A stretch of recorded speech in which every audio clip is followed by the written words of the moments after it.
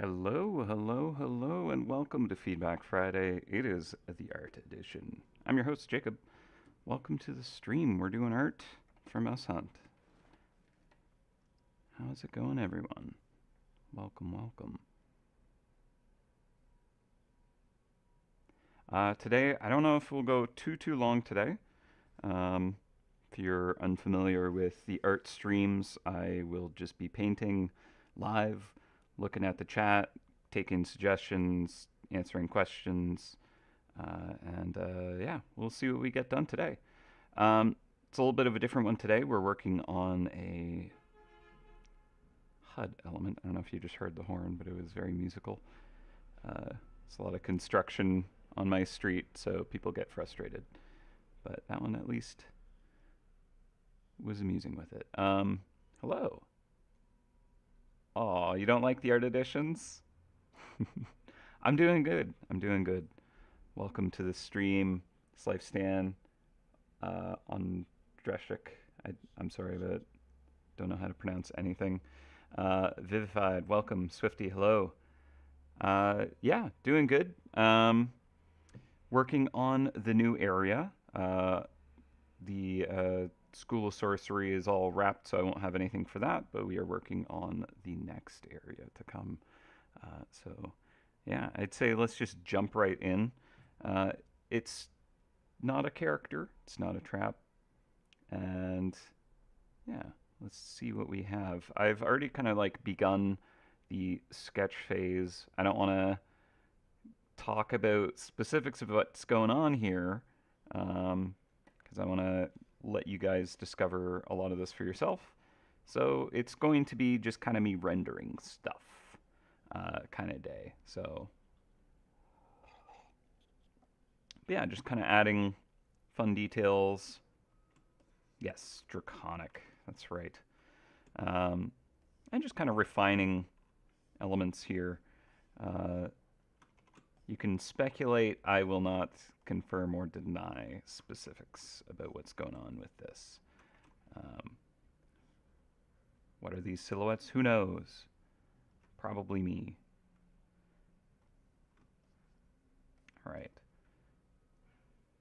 Let me just get rid of that. Should be all right.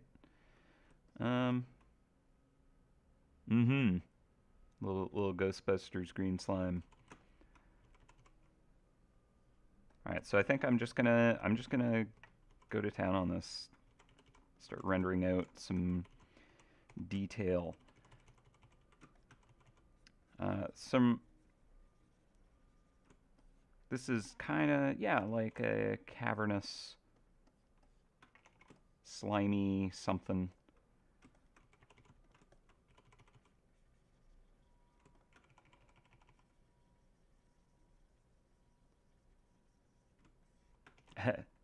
A bowling alley.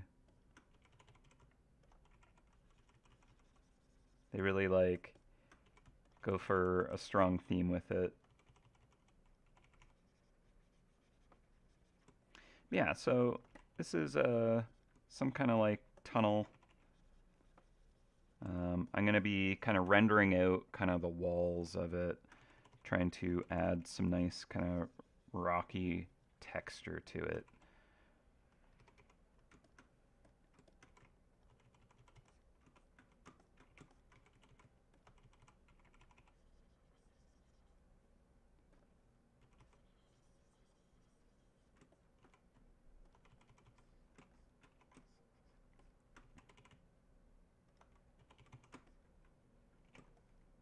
Well, thank you.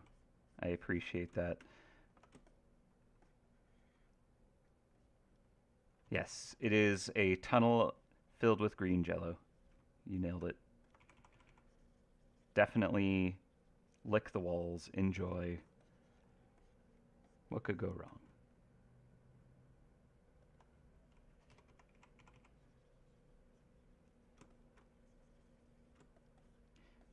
Yeah, so we're just going to get right into it. Um, it'll be probably more of a just kind of like, throw on your own beats, kind of work on whatever you're working on. Just kind of enjoy having this up on the side and watch as it progresses. I'll try to take suggestions. There's maybe not so much that can be done with it here, where it's like, I don't know, add another gloop bubble. Um, so yeah, at least with like characters or other design elements, there's a little more room for input. So we'll see what we have today, but yeah, it also might not be a super long stream, just because other things that I kind of want to work on with this that I'll have to do off stream. But yeah, I just kind of want to share what I'm working on. As well, I believe I will be doing Feedback Friday Art Edition next week. I think Dave is he's got next Friday off, so I'll definitely be kind of working on something pretty epic for that as well.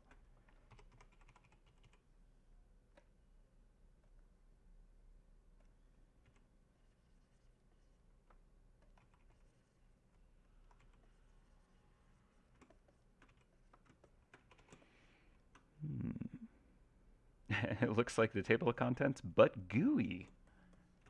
I like it.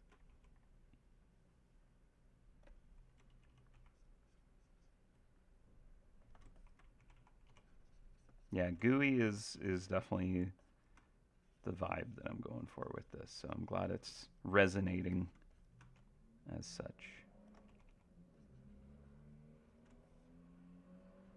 I think it's all about the specular reflections, getting that like crisp highlight of a bright light source will really kind of like make something look wet, and these kind of like soft, kind of like gloopy shapes definitely actually I think I'll make them more like drips rather than like stalactites. What one's the one? I always mix them up. Never sure what one is kind of like dripping down or growing down or up.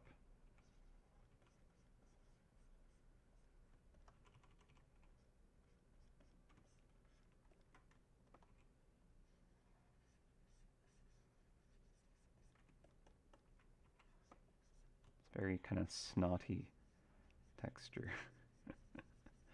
Hopefully this isn't too off-putting for people.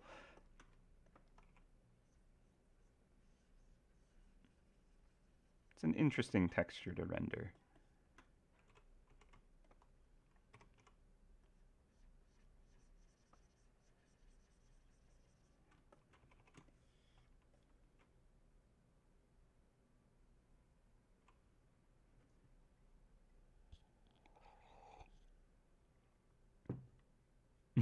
The table of stomach contents.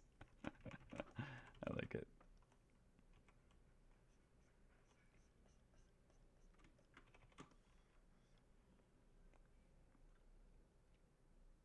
Mm. Even when maintenance starts, Feedback Friday gets to continue. Yep. Yeah, this is not going to be affected by any kind of downtime.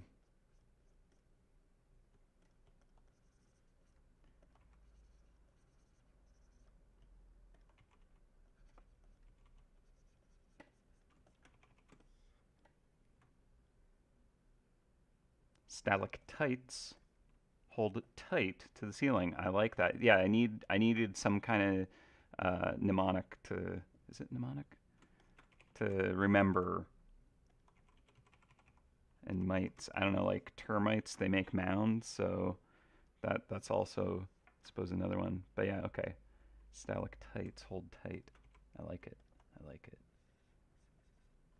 Okay, so yeah, these instead of making them more stalactites, having them being these like dripping gloops. Although I kind of like the idea of maybe having some being a little more stalactite. I mean, it could be a stalactite with the gloop coming off it. I mean, that's kind of how they form, right? It's like um, water seeping through a cavern and kind of like slowly dripping down the same path and just depositing minerals that slowly build up. So,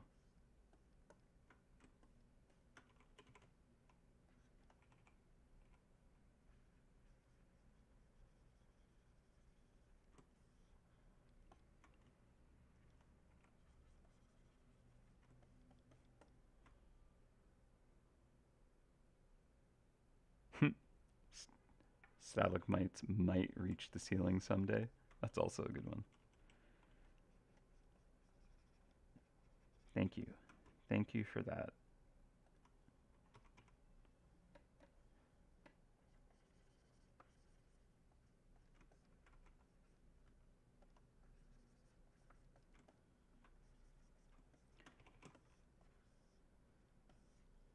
Hmm. A C for ceiling and a G for ground, also useful. Yeah. Uh huh. Good stuff. Good stuff.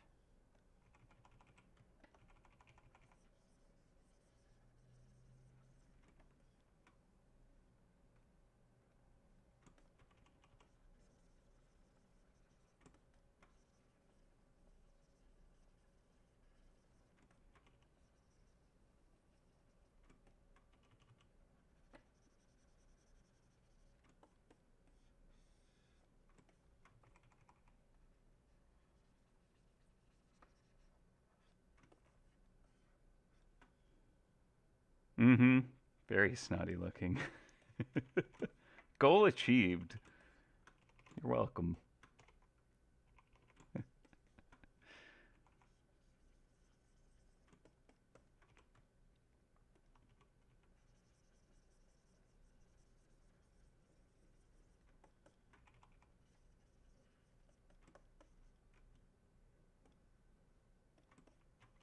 Okay, I do want to get some stone look to this place. I don't want it to all be just a snot.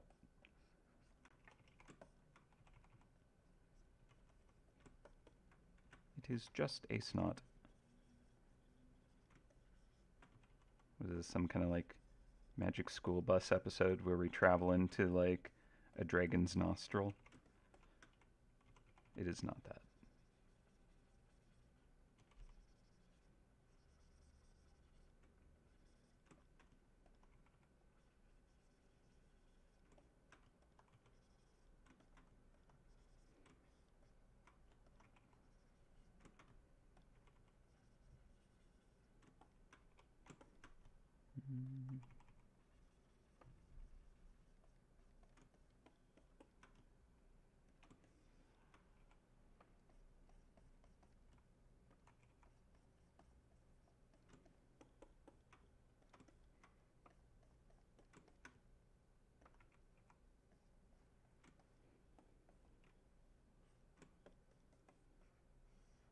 Okay.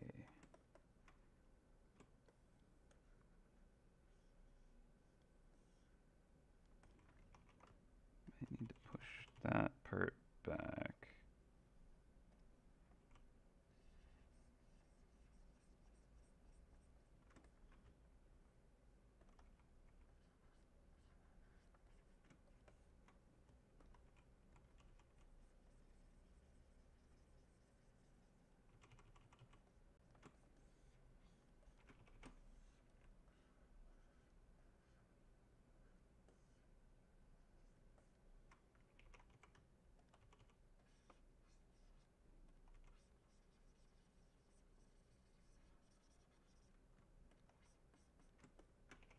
It's kind of just satisfying working on an image where I don't need like 17 different layers just to kind of create a character.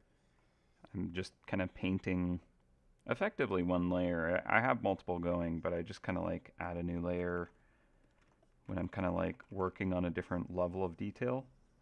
And I'll honestly probably just merge them at a point. So it's just kind of nice just painting over stuff back and forth.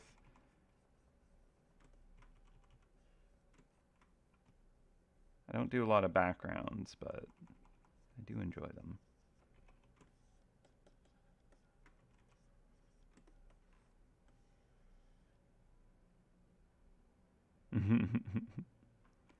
Love all the drippy, shiny stuff in MouseHunt. We do have a lot of it. Does get around.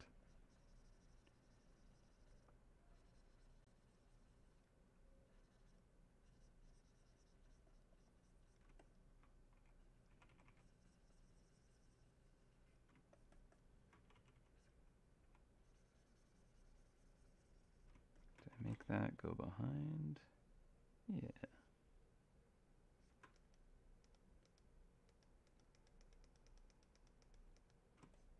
Suppose I should probably look at this in grayscale as well to kind of like make sure that things are clear, right?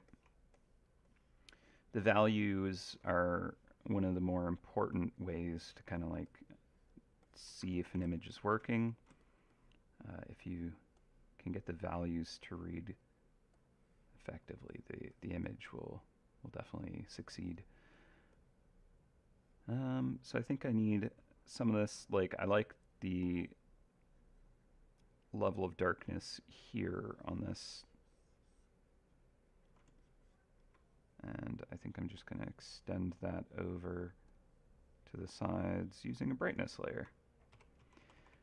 So this will just let me kind of match that value.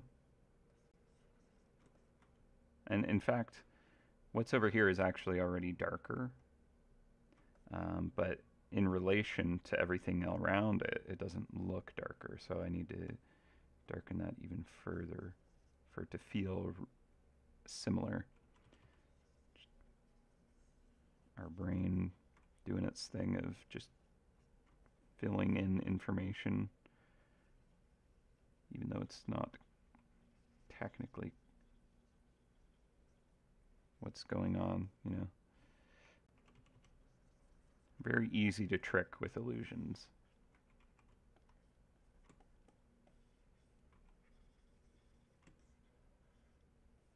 Which is fun, because like, the more I learn about them, the more I try and incorporate them somehow.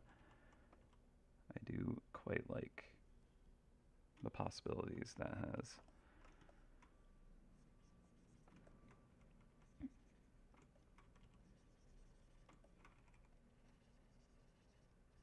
So yeah, I think the elements that are closest to us, I want to have kind of the darkest. At the end of this tunnel, we have kind of this light source of some kind, and as well, it's probably going to be damp and foggy or something like that. Nice atmosphere in here.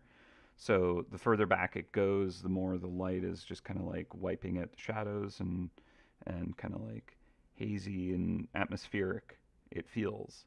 So as it gets closer to us, we get less interference from that light source. We'll still get like the reflections and stuff like that to really kind of like sell the moisture in the cave. Um, but yeah, like I think it'll look the nicest if we have kind of the highest contrast and shadows closest to us.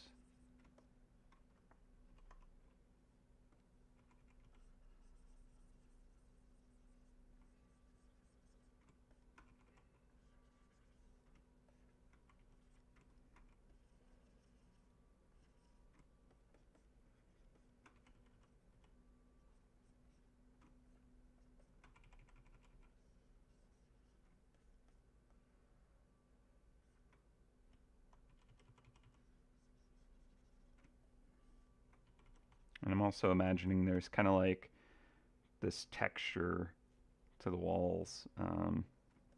So I'm having kind of like areas recede into the. It's not just a sharp edge tunnel or anything like that.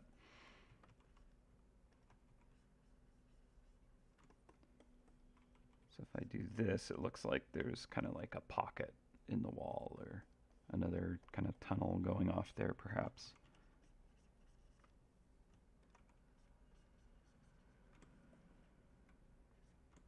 I don't know if I'd get a reflection right there if I'm kind of like tucking this behind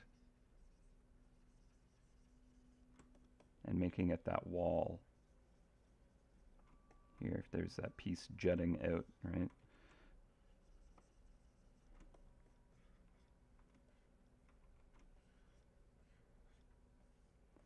And that could be casting a shadow here. So we'll get fairly dark down in these corners.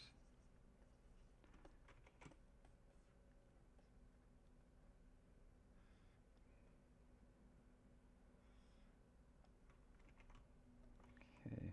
I don't want it to be like too all over the place, right? Something I could try doing is, let's see if I remember how to do this here.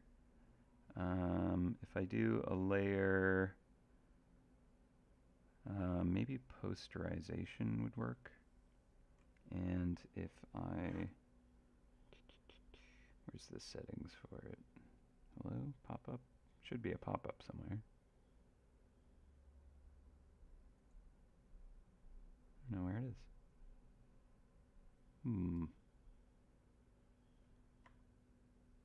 Okay, I'm gonna give this a save before I mess around too much.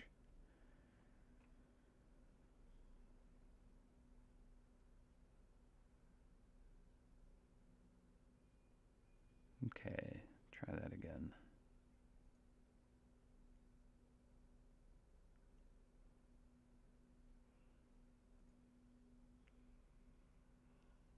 Guess if I just hit enter and then double click. Oh, there it is. I found it finally. Okay, if I drop the number of layers down to like 2 or 3, it kind of shows us the main kind of groupings of the gradients. And this can kind of just help me assess if there is kind of like a appropriate gradient where things feel structured. And that seems pretty okay. I don't know if that's the correct kind of layer type to do this.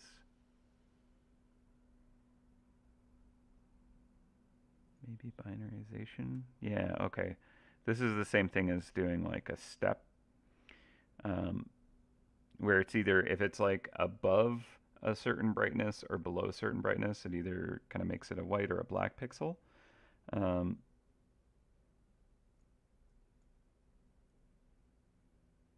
I think it's called step in Photoshop or something. Yeah, this just kind of like lets me see if there is kind of like good groupings. Gets a little muddy there.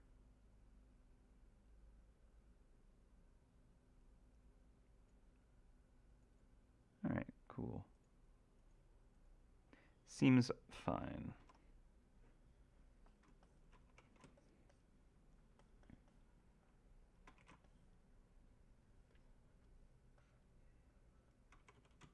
Okay, so because I was using a brightness layer when I kind of darken this section here, it isn't impacting the color of the image at all.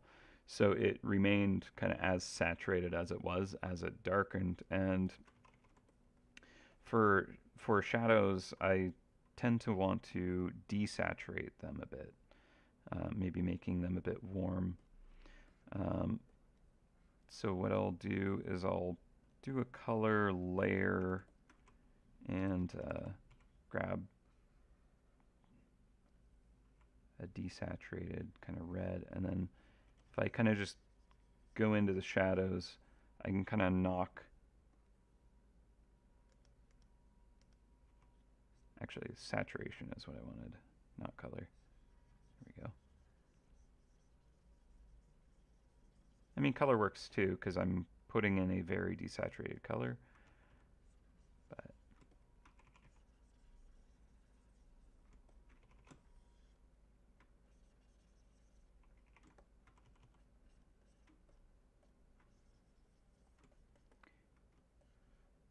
And we can push and pull all kinds of things here.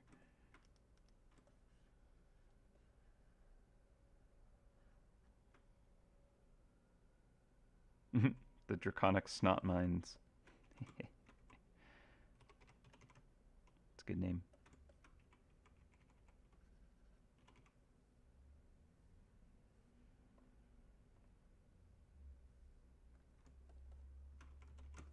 Yeah, so I'm just stacking layers, but they're not really too important to be distinct from each other.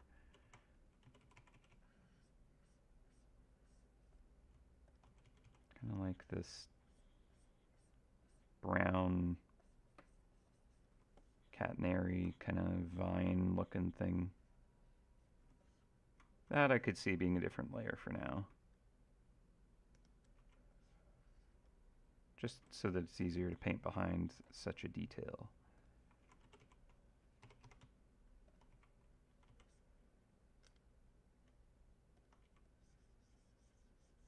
And kind of bring that out more, right?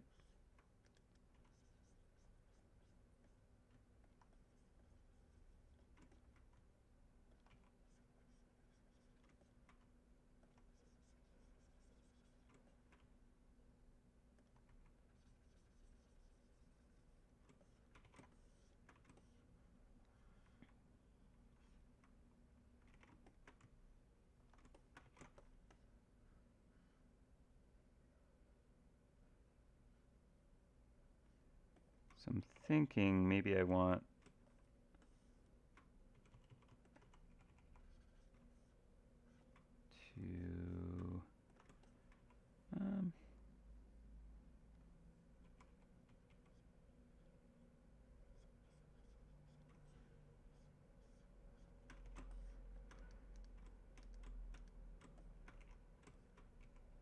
to the walls on the right don't feel as kind of like defined.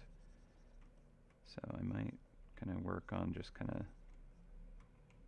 blocking those out a bit better.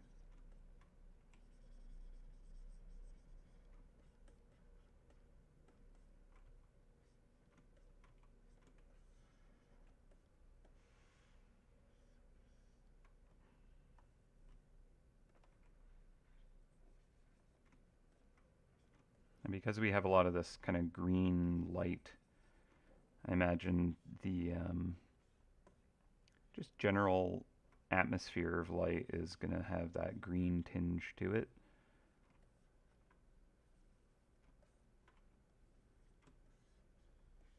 A lot of like just light kind of bouncing around in the cavern, I imagine.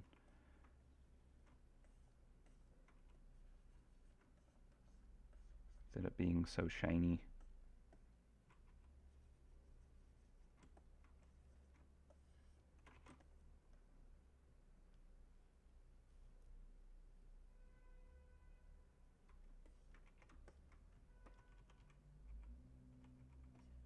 Curve that in a bit.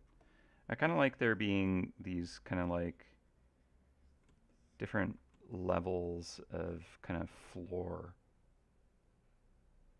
It's really uneven looking. I want to kind of create this like pool of ooze on the ground as well.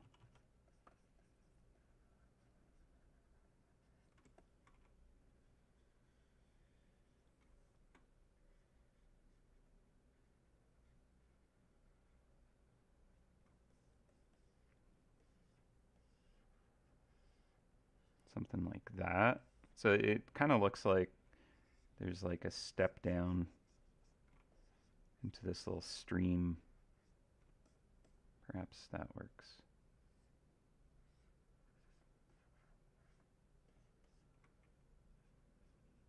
Maybe I should add some bubbles in it to help with the idea.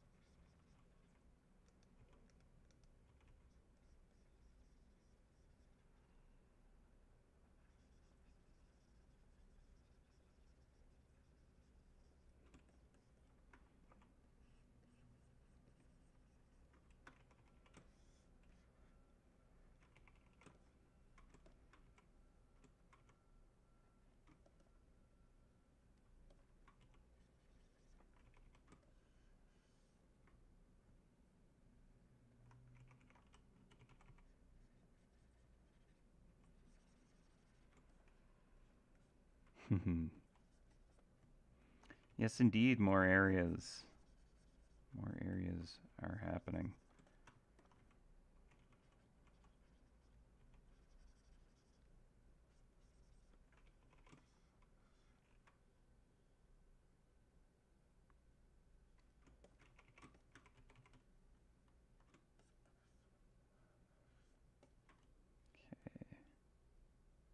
I think I want like crisp edge on this one.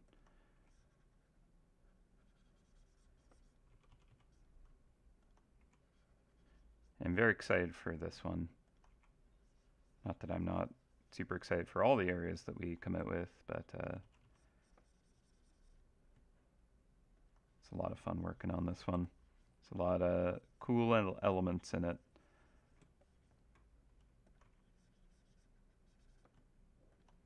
Ooh, yeah, maybe I'll get like these kinds of like scaly looking stones crawling up from the wall. I don't want to overdo it, you know, but just enjoying adding some texture to this.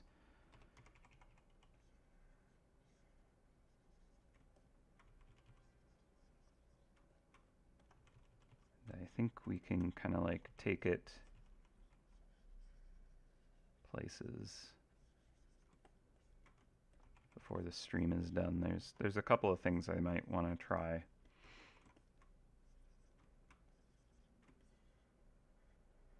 Okay, so I feel like this is too nebulous. I don't really see that object as much.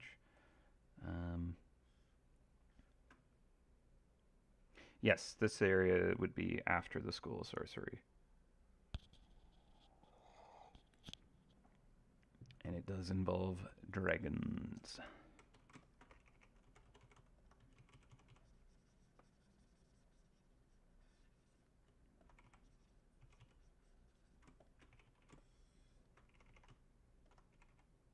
Who all here is working on a M1K map of sorts, either the group or solo? I'm working on the group one right now.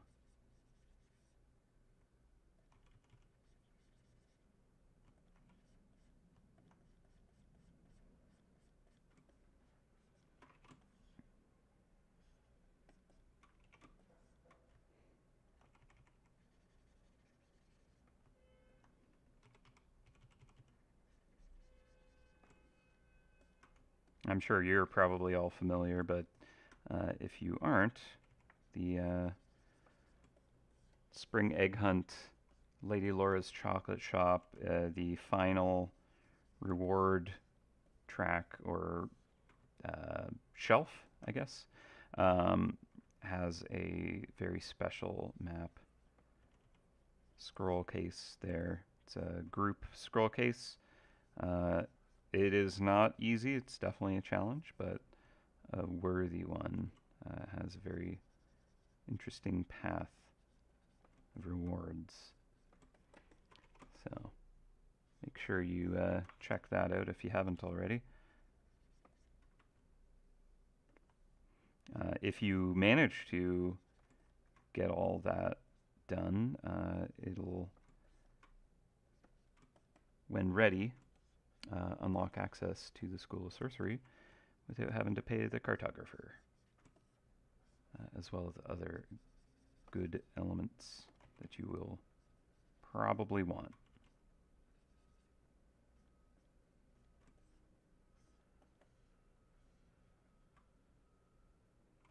Yes, yeah, I'm excited for you all to get to witness the M1K in all its glory.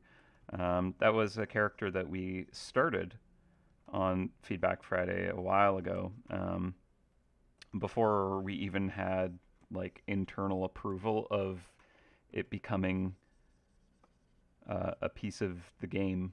I was like, all right, we don't have much to work on today, but you all really wanted me to work on the M1K, and part of doing that together was the impetus to actually like get this content built the way we did. So I'm very, very happy that we did push for that because it's honestly incredible content. I'm very excited for you all to get to go through kind of that whole thing. It's not for everybody, obviously. It certainly is a daunting challenge, and it does kind of benefit from having uh, other people who enjoy doing maps with you. But there is some nice rewards. And I encourage everyone to try to get at least one of these.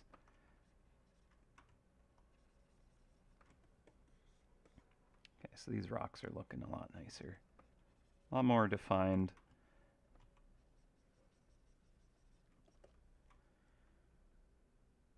Can we manifest the Valor Rift Journal theme into existence too? Actually, I managed to bring that up with the team. Uh, and so there's a little more of that bouncing around in their skulls. They're just really busy with stuff, but it's something that I'm going to keep poking, and you all need to keep poking, and eventually we'll just kind of like make it happen, I think.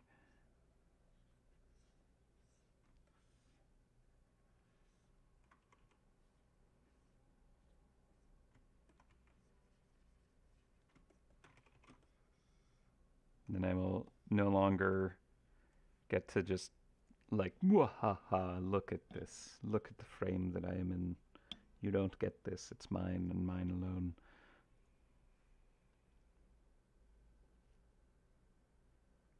Yeah, Whisker Woods journal theme as well. That one I can understand us holding off if we like actually had kind of like the update content lined up. We've definitely kind of like done a little bit of prototyping and brainstorming around it, but it's not kind of locked in yet. So who knows when that's actually going to get to see the light of day. But that, yeah, that's another one for sure.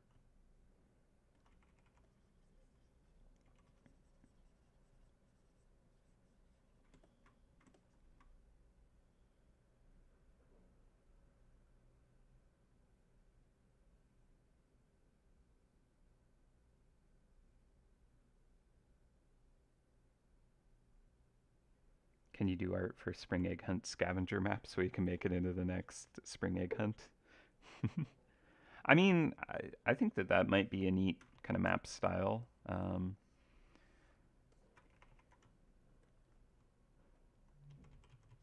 Perhaps I won't do the art right now on that. I have other more pressing tasks. Is the thing that the M1K was kind of like a, well, either we do it or we don't, and that's why it was able to happen. Like why I was able to kind of like start it, because it just needed that really strong kick, and there was kind of like already a desire for it. I can't necessarily just be like, all right, I'm just going to introduce this whole kind of idea that no one has kind of like prepared for or asked for. That probably wouldn't go as well.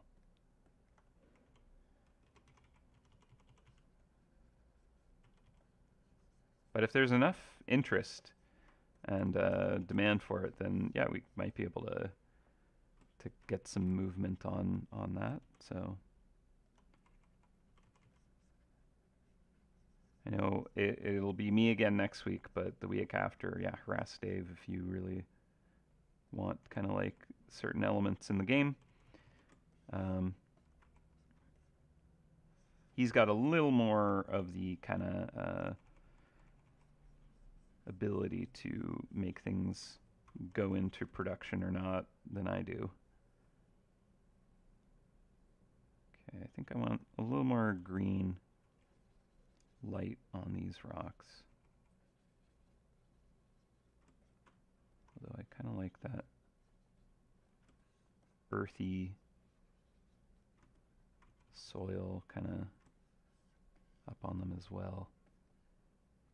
Yeah, so this is all looking a lot more actually like inside the earth as opposed to this just kind of mushy nebulous So let's get a little more of this kind of like crunchy texture back here too.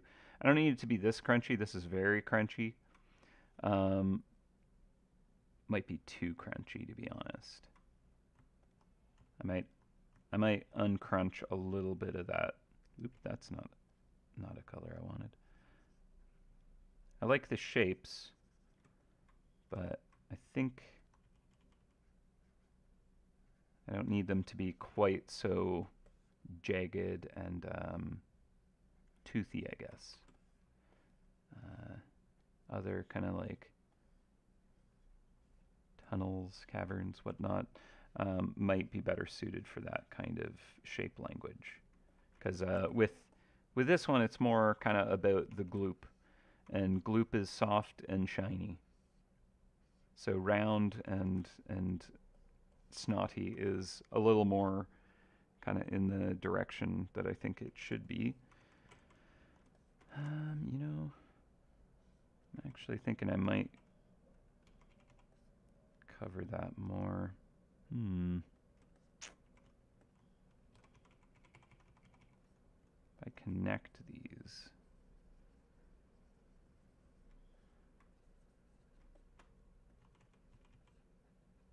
That could be all right.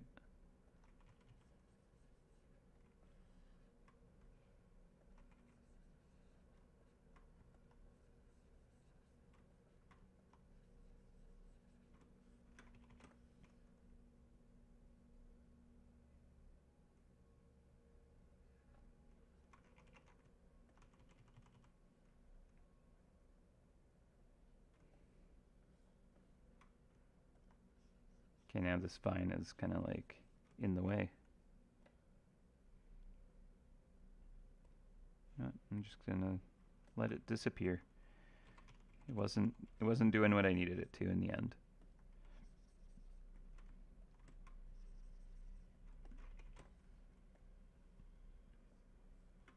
Okay.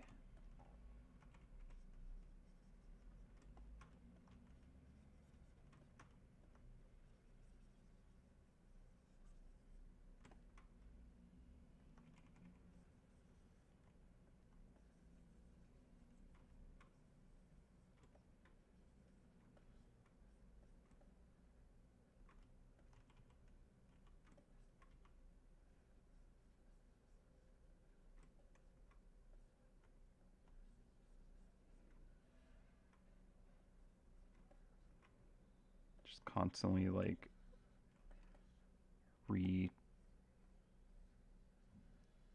just kind of surfacing. What is the word I want to?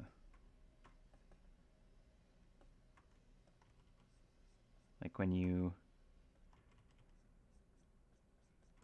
change an entire planet environment, it starts with a T, I think. Terraform. Yeah, I'm just constantly terraforming this place. Completely changing the wall shapes.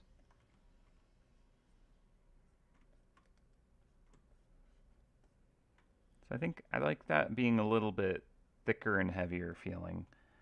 I'm going to bulk that up too.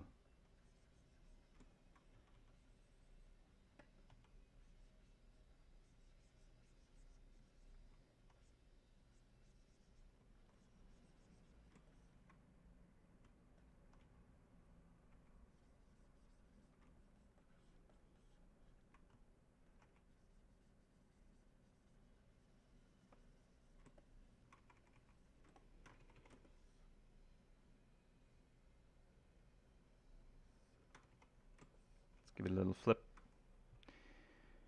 Okay, so one side feels more done than the other. We should probably jump back to the other side and make sure it's not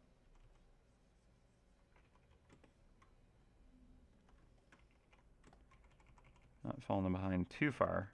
So I like these rock colors.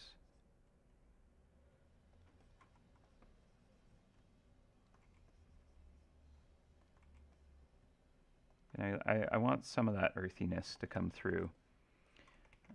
I don't want it to look entirely snot, you know? I want it to look like rock and snot, right? Good. I do like this kind of like pool of ooze potential.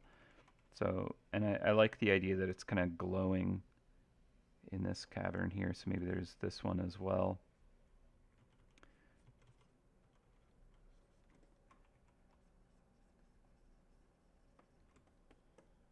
That it's lighting up. We can get some these rocks kind of reflecting.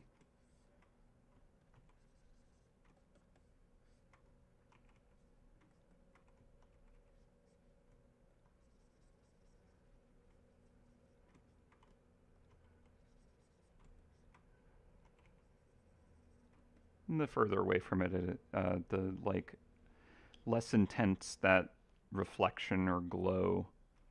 Like I guess I think of it more as like a glow from that. Uh, but yeah, like a candlelight, it falls off quite quickly.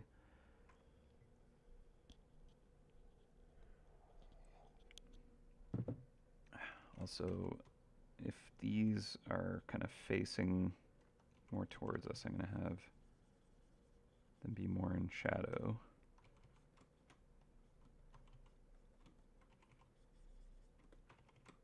That's just like, as an example of how much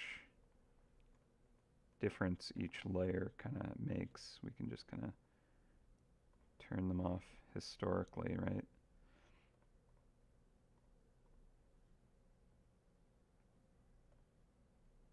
So this is kind of where I started before the stream.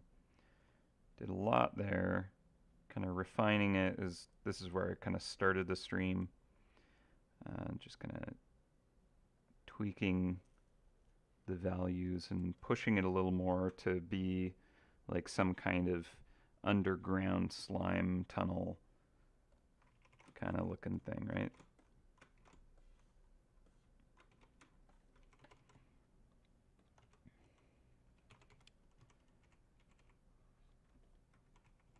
Secret tunnel.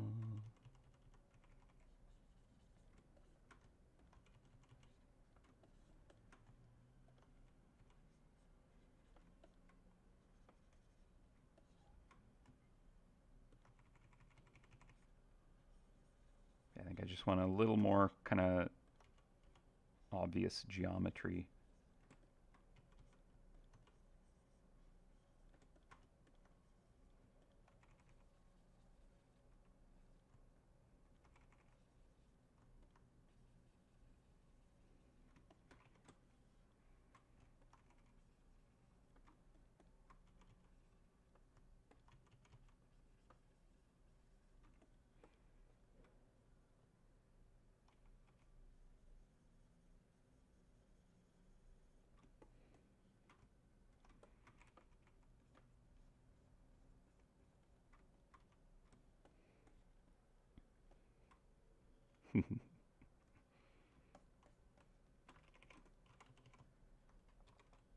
Fellow Last Airbender fan, I take it.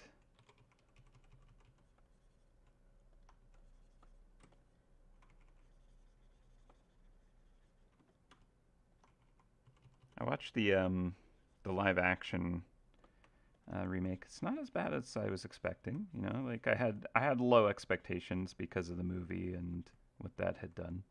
Um, but not bad. I've enjoyed. I'm looking forward to future episodes and I'm very curious who Toph will be. Because so far the cast has been pretty alright. It's hard to capture some elements like the rubberiness of Sokka and such, but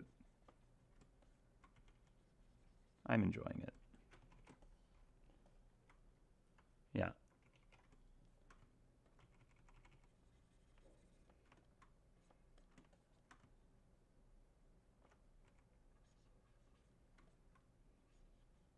So far, a faithful adaptation. I was concerned when they first set up the my cabbages bit And they like, when I expected it to pay off, it didn't. And I was like, oh no, that's like one of the greatest moments ever. And they're not going to play into it?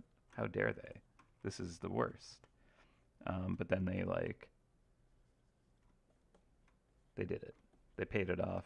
They set it up where it was a little trickery for me. So I appreciated that. Well played.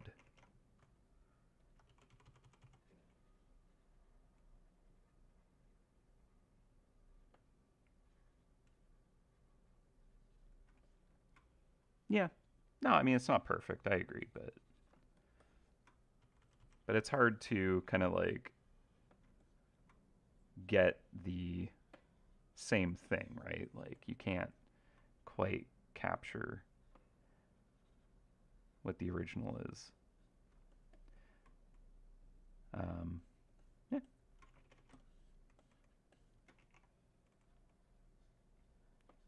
worth a watch in my opinion. But yeah, it does kind of make me just want to watch the original again.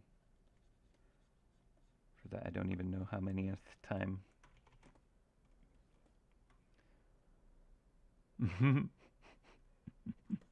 He is so rubbery. Absolutely is. Yeah. Yeah.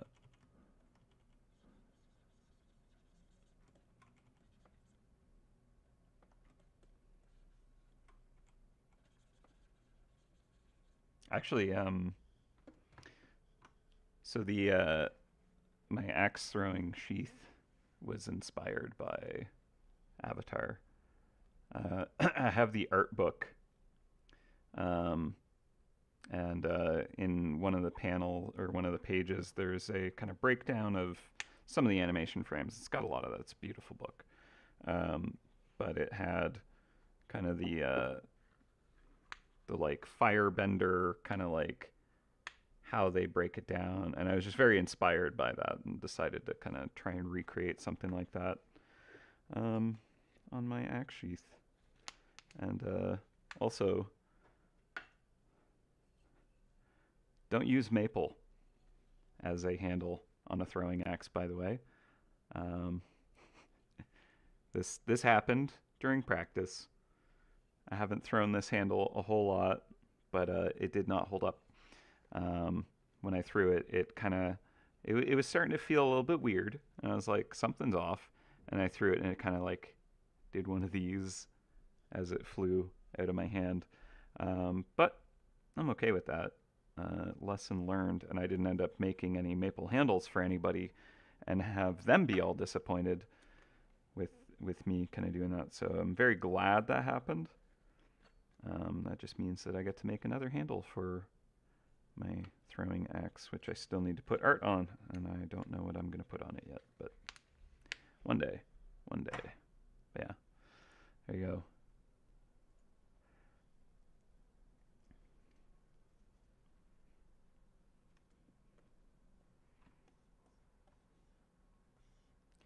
Yeah, I have more axe art to share.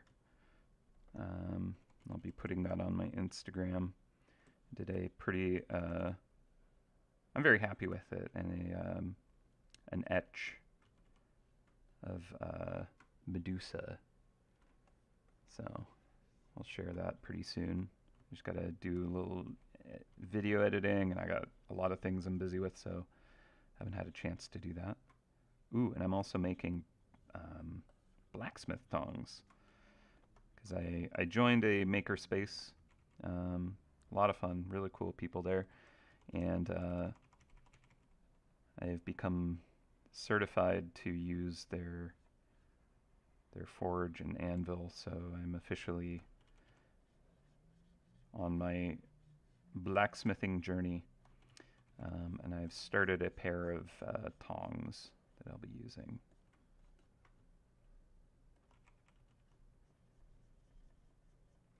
To forge axe heads one day. I got a lot of tools to make to before I can do that, but goals. It's fun. If you haven't made anything with your hands and you enjoy that kind of thing, I encourage you to find something to try out again. There's nothing quite like it. It's very just kind of meditative a lot of the time. Um, it's a nice hobby. Don't need to have any expectations for any of it, but it's just kind of just it's a good thing to do. Keep yourself busy with kind of like a unique project that you just can't do any other way, really. Um, so I've really enjoyed kind of getting into that stuff again.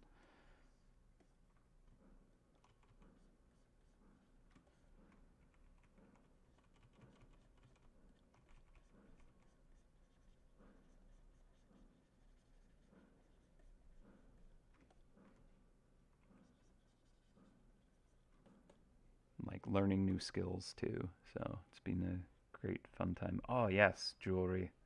I've been actually thinking of how satisfying that would be to do. Because I've been kind of like doing some engraving and stuff like that, and it's working very fine with like a optivisor and little tiny chisels and stuff. Um, and a lot of the videos I end up kind of referencing and watching just to kind of like learn techniques and such are from jewelers because they kind of work in the same um, just area of expertise as stuff I'm interested in, um, like very fine detailed kind of engraving and metalwork and such. So it's just really cool to like learn how they do certain things and just absolutely fascinating. I'm planning on making a bench peg perhaps this weekend so I can do what I want to do is like a uh, some copper cutouts and stuff and do inlays into the axe heads. I did like copper inlay a few times on axes. I did like a hibiscus flower, and on the Medusa, there's like the eyes on the character and all the snakes. They all have copper inlay for the eyes. It's a lot of extra work, but like I love doing it. It's a lot of fun. Um, yeah, if I had a little bench peg, it'd be a little easier to kind of cut out specific shapes. I'm currently actually making a Majora's Mask inlay for a friend, um, and so I want to be able to cut out that whole shape without kind of like what I've been doing currently has been taking copper wire and just laying it back and forth and just filling in the entire area, and it's extremely tedious and harder than it needs to be. Um, so if I can just cut out the whole shape and just kind of lock that in, that'll be a better way. So I'll be trying that technique out soon. Also messed around with copper leaf too, using like egg glare and had semi success with that. It's very messy because I don't have the like the developed kind of like skill or proper tools, so it was very difficult to control. And initially, all of it just kind of peeled up immediately, like and stuck to the tool rather than the surface I was trying to bind it to. But I got a few to work eventually. I needed to clean the surfaces, make sure there wasn't any kind of um, like protective coating, as well as make sure the tools themselves are very clean and polished. I think what was happening was there was a bit of oil on the brass stamps that I made, and the foil just stuck to that rather than binding with the egg proteins. But yeah, it's cool stuff, and that's using kind of like traditional bookbinding techniques using an egg glare, which is basically just uh, egg white proteins that you put on the surface of leather, and then you literally cook very, very, very, very, very, very thin metal against that, and it permanently binds them. Um, Egg was actually egg and like starch were kind of like some of the first glue, I guess. There's like animal hide or something like that. Um, yeah, stuff still holds up that was bound by that. So figure I'd try out some of that stuff to try and learn how it all works. I know there's other ways to do it nowadays that you can just get like copper foil or gold foil, um, which is like a lot easier to work with. Um, and those can just be like heat glued into place using a lot less kind of things that can go wrong, I guess.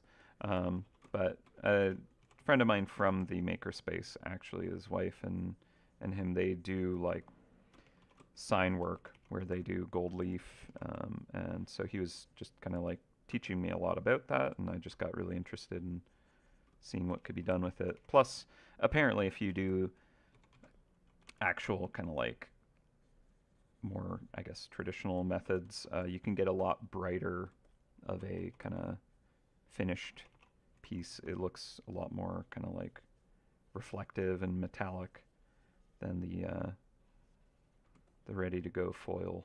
So, not that that matters a lot.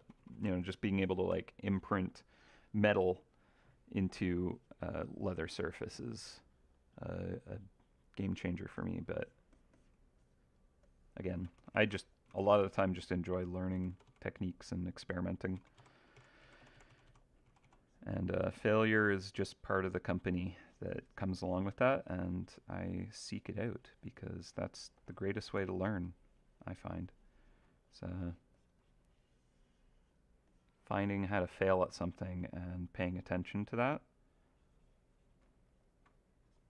and just embracing that failure. It's a very, very, very good way to accelerate your development. So, again, highly encourage anyone who would be inclined to find some kind of handcraft thing.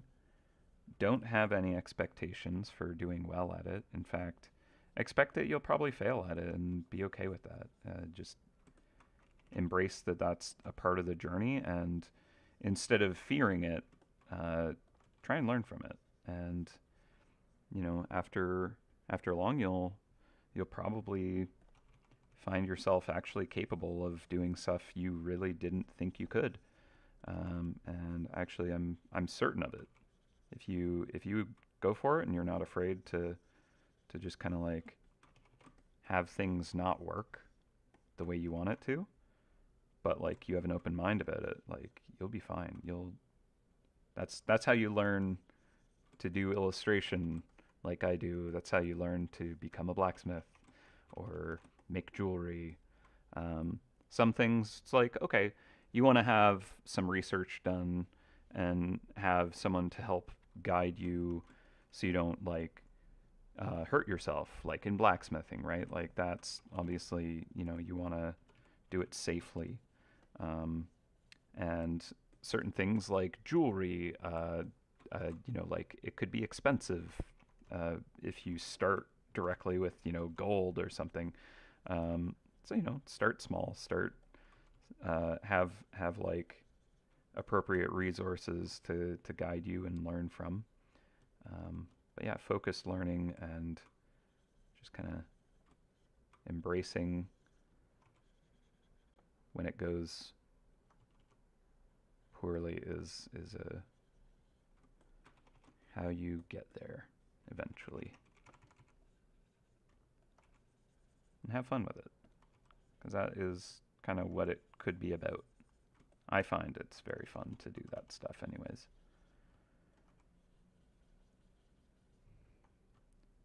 It's got that like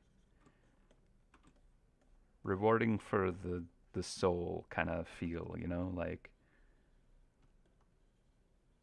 no one else needs to, you know, care about this, but it feels nice to make something.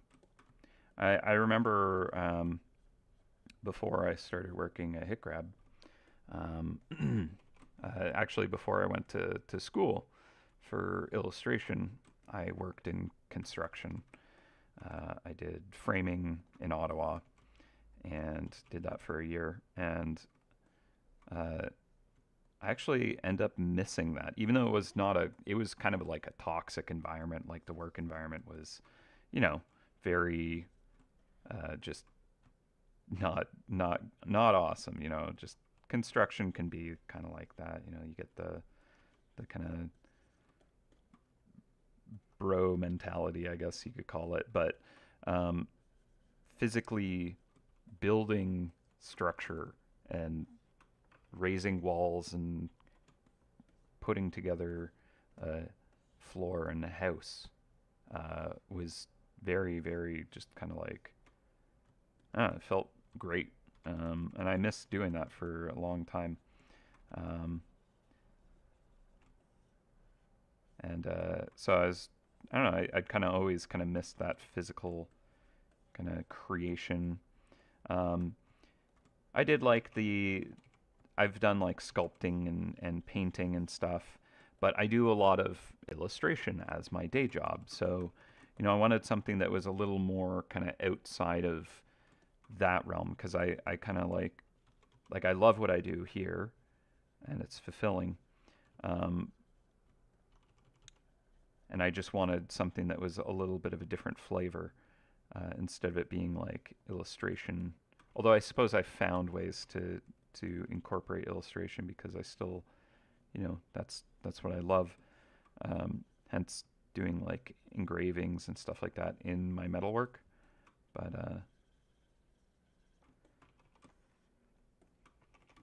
yeah, just finding a craft. Do it. You'll be happy you did.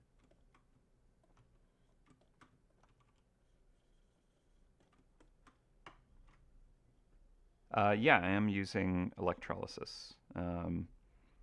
I do always kind of like put a little caveat around that detail. Um, Using live current is a very dangerous thing. People I've talked to in the axe throwing world know someone who died doing electrolysis work. So it's not something that I recommend for other people to just kind of like dive into. You really need to understand how it works and what you're working with and doing it safely. Um, Electricity is deadly, and the process, depending on what you're doing, can also off gas very toxic fumes. So you know, there are different crafts I would recommend before that one, unless you really do your research and do things in a safe manner. I don't want people doing that. Um, so, so there's that. The way I do it is safe, um, but yeah, just a little word of warning, caution around that. So, just in case anyone was kind of like, "Oh, that sounds fun. Let me just try it out."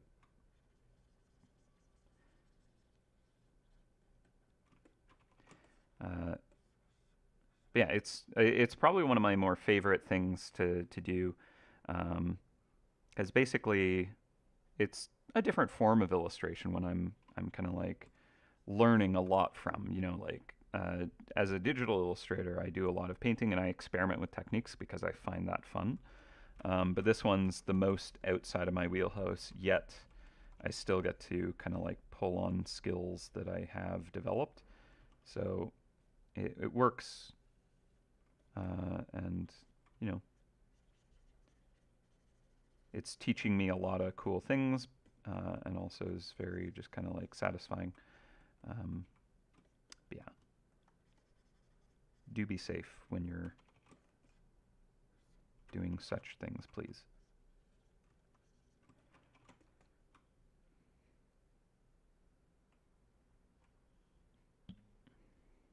Mm-hmm. Yeah, actually helps to get your stuff out. Yeah, exactly.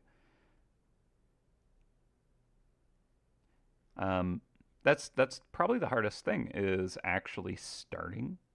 I find, anyways, I have a lot of things that I want to do, and I'll be able to think about it forever. You know, I can just keep kind of like thinking about how much I want to do something, um, and it's literally been years that I've been like, man, I really want to do some blacksmithing. I want to try that, and uh, learning about it and all that. But I did finally find a place and get a get to be a part of a workshop, and finally got to do it. And a lot of other little projects where it's like, I would love to do this, but you know, and then you just kind of got to make yourself start. And once you do, then it's so much easier to keep going on it. But yeah, starting's absolutely the hardest part. Absolutely.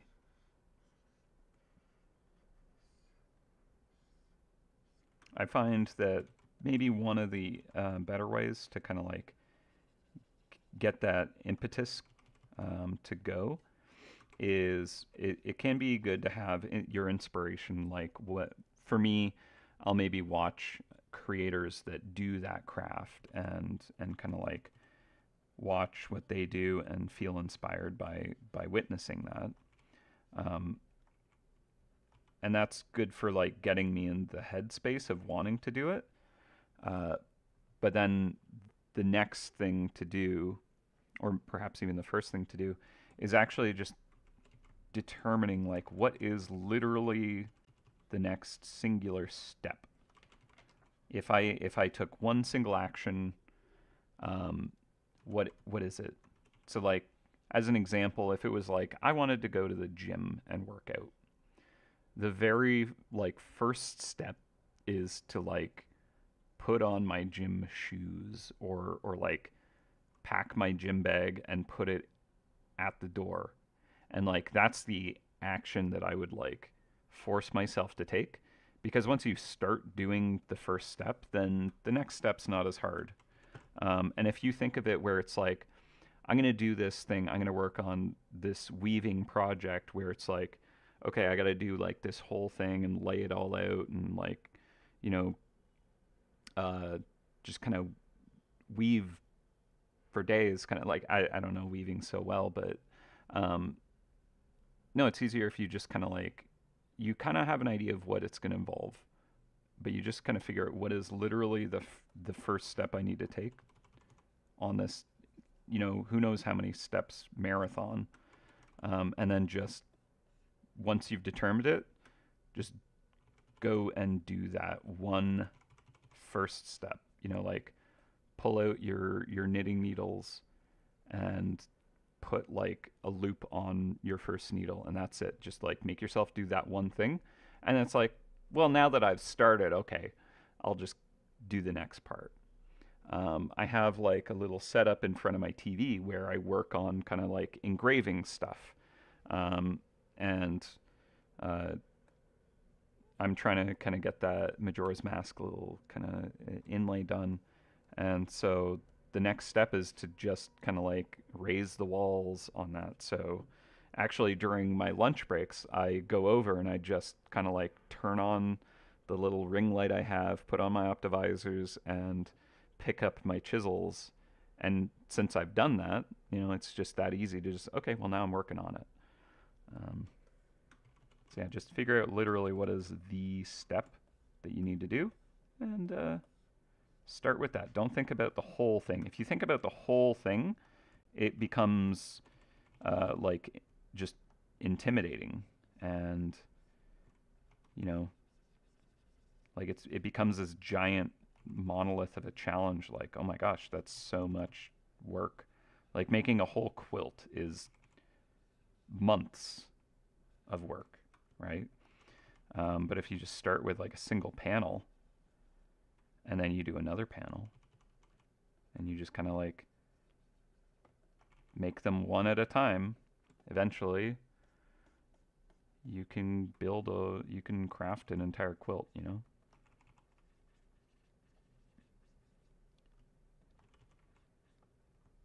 how it goes.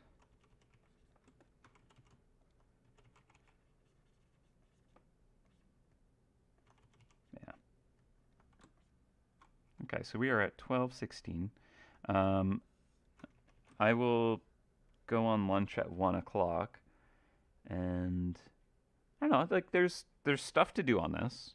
I might finish up this kind of detail pass by lunch, and we'll determine if we want to continue because I go for an hour on my lunch, and then if I'm only going to be streaming for like another hour, it might be better to just push back my lunch and go for the extra time until I'm done.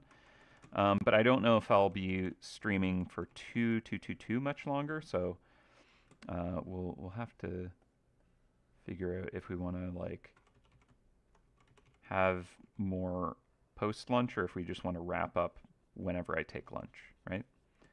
So I guess we'll come to that when we get there, but yeah, less than an hour before we have to kind of like make a decision on that.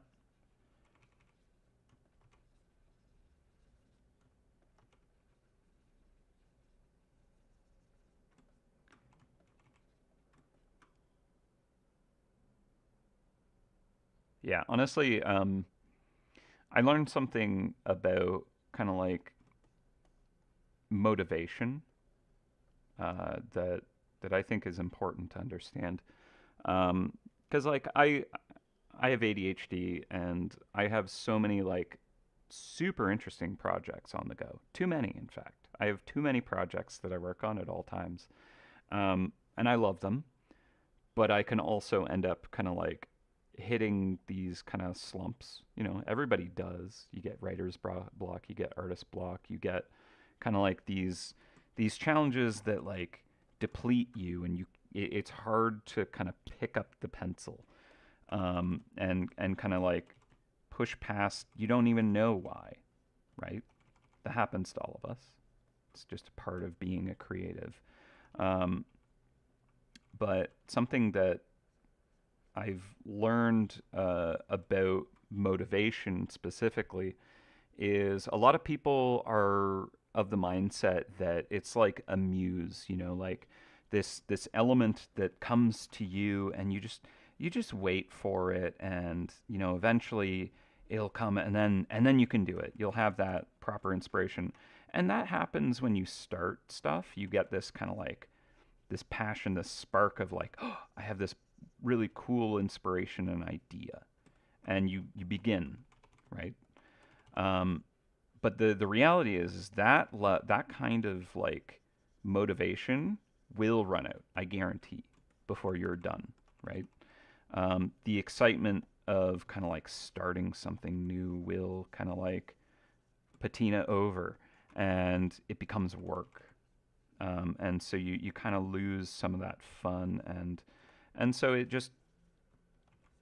goes kind of like into a space where it's harder to like find that motivation, as it were. Um, it doesn't just come to you. Uh, so one of the things I learned about motivation is don't rely on it. You don't want to use motivation to actually work on stuff. If you rely on it, you're never going to finish stuff. You have to be able to like become determined, having the just deciding to do it. Like you have to do that at times. So the more you exercise that, the better you'll be.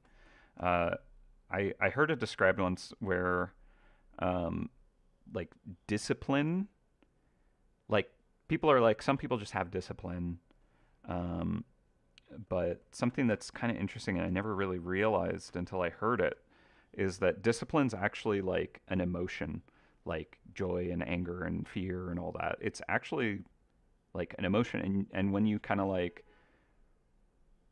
understand that that is kind of like it's a state that you can enter, um, you can kind of like decide you want to chase that and decide that you want to have a emotional state of resolve, um, and it may be a little more nebulous and harder to kind of understand that, but like you can kind of just, when you're in a good enough headspace for it, at least, it's not all the time you can always do this, but you can just literally make a decision and make a kind of agreement with yourself or a contract with yourself where you're just going to resolve to do a thing.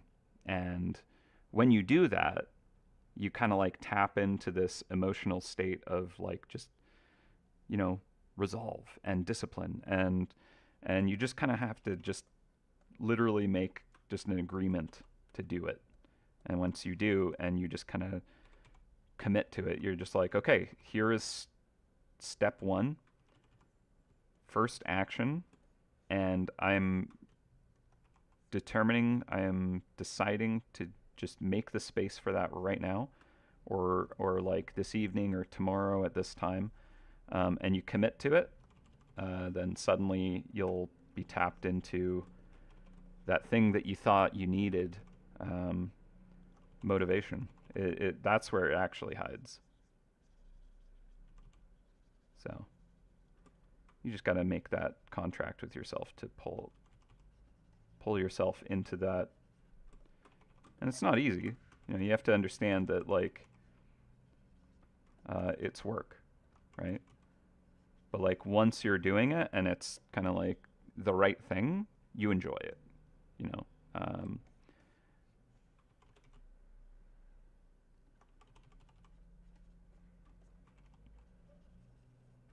the makerspace I go to, it is a bit of a commute for me, and I have a lot of like things I'm working on, so it's hard for me to make the time to get out there. And every time I had made the time to try and go and blacksmith, something came up. Um, I showed up and they had, like a big meeting with all the members at the exact time I showed up. And there's only like limited slots for new members to actually go and work on projects solo. Uh, and so I wasn't able to do any blacksmithing when I went, because it makes noise, and they were running like this big important meeting that's like a yearly thing. So it's just incredible timing. Other times I've gone in, there was like someone welding in the hot room, so I couldn't really kind of like pull out the forge and anvil while they're, you know, making blinding sparks and all that. Um, and like every time I tried, like it kind of like ended up not happening, but I did end up doing other things that was like really good, and I felt good about being a part of those. Um, but every time it kind of like didn't work, it got harder to kind of like try again. Um, but I just kind of like ended up deciding like, well, I'm just going to keep trying until I make it happen. And the total eclipse on the Monday, um, I had traveled out of Toronto because Toronto wasn't like actually properly uh, in the totality, and it was just a GO train ride away to actually get under the totality. So decided to do that with a friend, and it was entirely worth it because I lucked out, managed to actually have like a slight break in the clouds just as it was happening. I actually got to like see the total eclipse directly.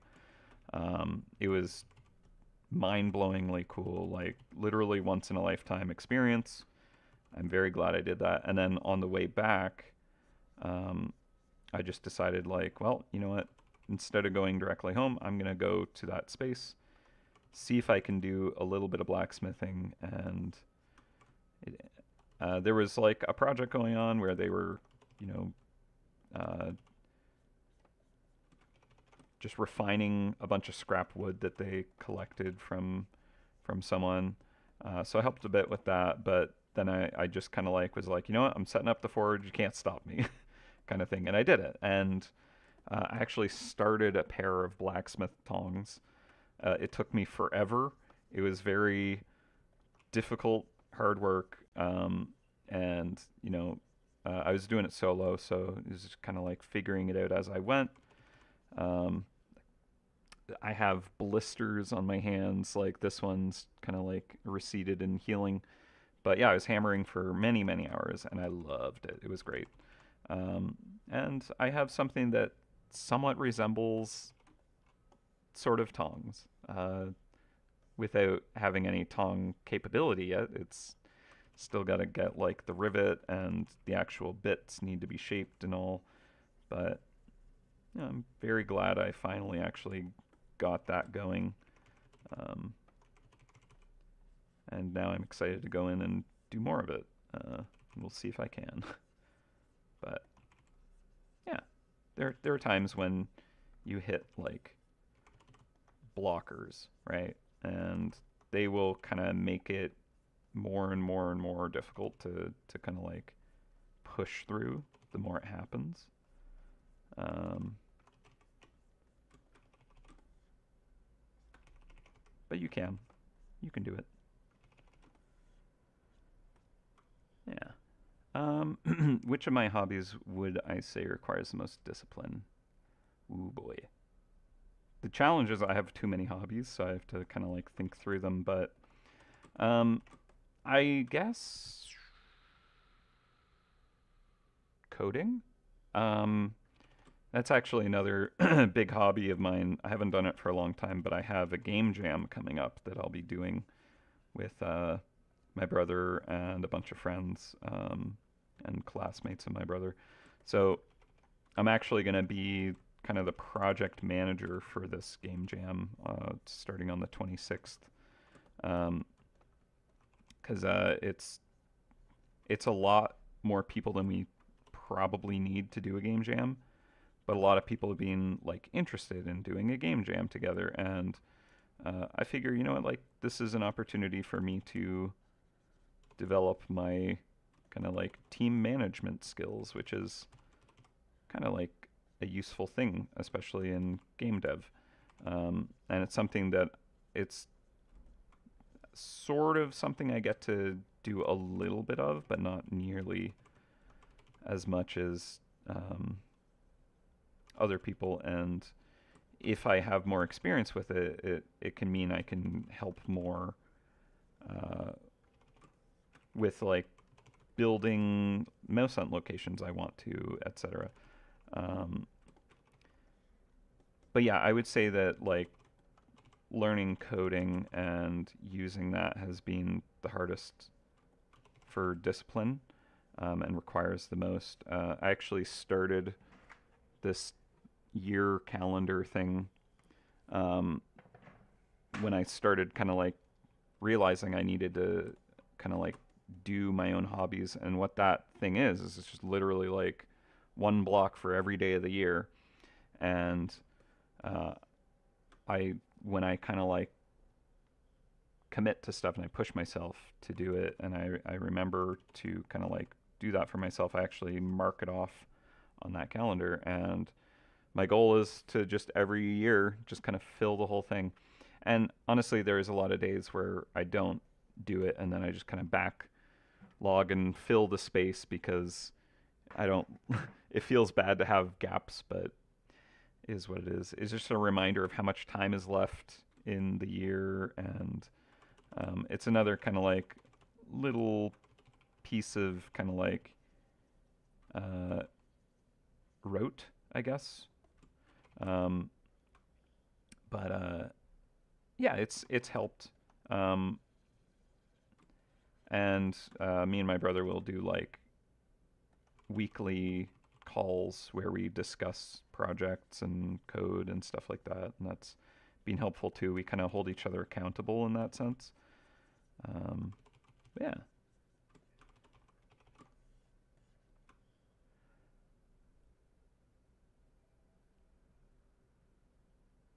yeah, yeah. The journey of 1,000 miles begins with only a first step. 100%, 100%.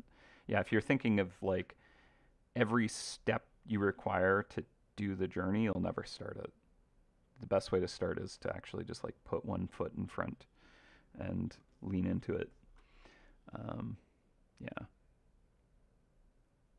Yeah, no, it's a fact. Never run out of fun things to learn.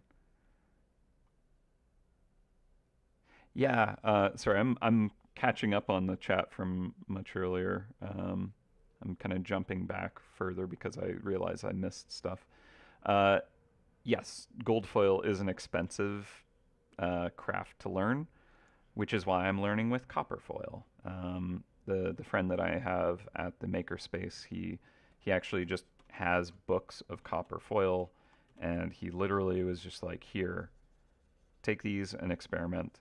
Um, so that's been incredible. But if you want to experiment, I would recommend, yeah, like starting with a cheaper, like something like copper foil is probably all right. It's not as good, like it doesn't, you can't get it to work quite as well. But there's also more difficulties with gold. And yeah, I think like a tiny booklet that covers like a square foot area of like proper real foil, gold foil is like $60. So it's like, yeah, no, not where I'm gonna start at all. And plus, like with the leather sheaths that I make, I use copper rivets, so I'd actually prefer copper over gold anyways. But if someone ever comes to me and they're like, I would like it to be gold foil, then, I'm developing the skills to actually make that a thing for them, and that'd be a cool project to take on. Um, so, but yeah.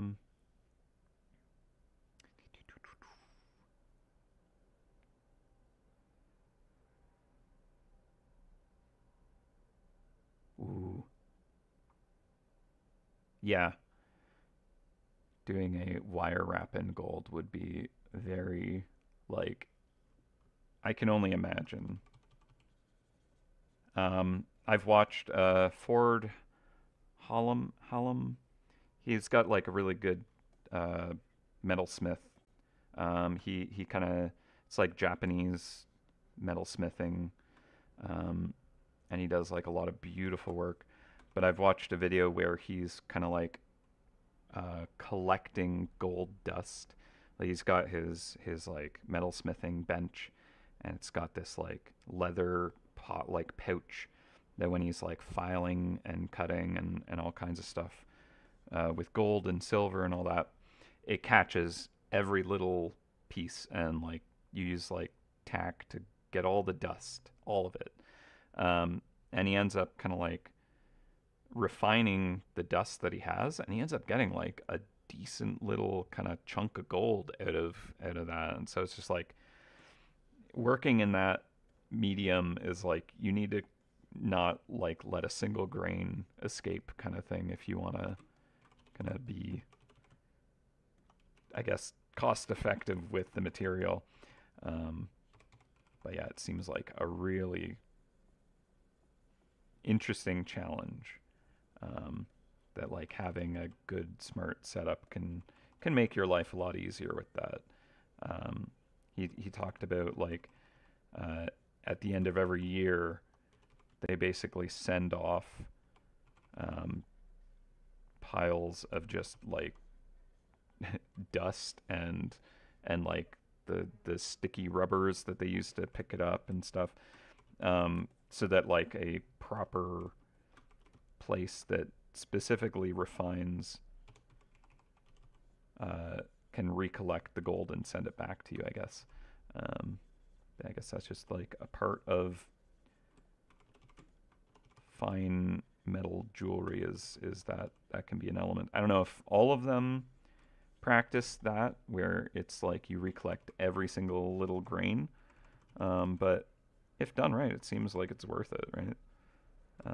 Yeah, it seems like a really really interesting field.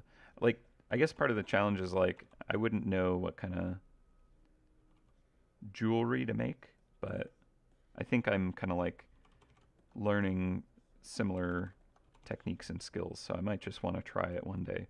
Honestly, like I might even just do something like um, trying to like inset a stone into an axe or something. So like jewelry uh, proxy stuff where it's like using the same techniques, but it's not specifically a ring or an earring or something that I'm making. It's more related to what I do.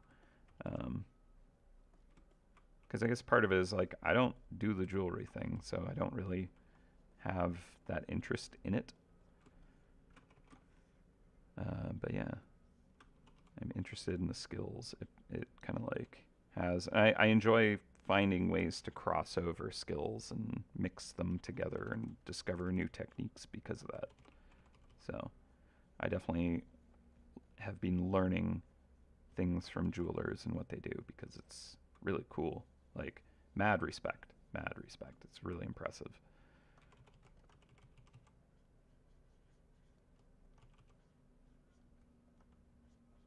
Let's see.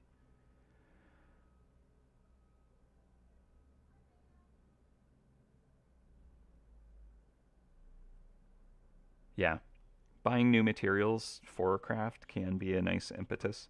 Um, I've definitely had an issue in the past where it's like I buy something that's almost too nice to work with, and I'm too afraid to like screw it up.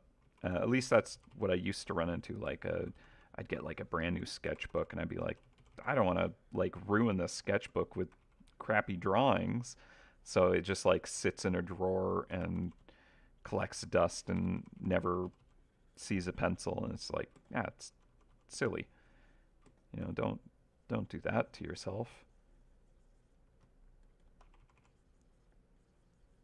It's a worse fate to like not use it than to like experiment and maybe not make something perfect.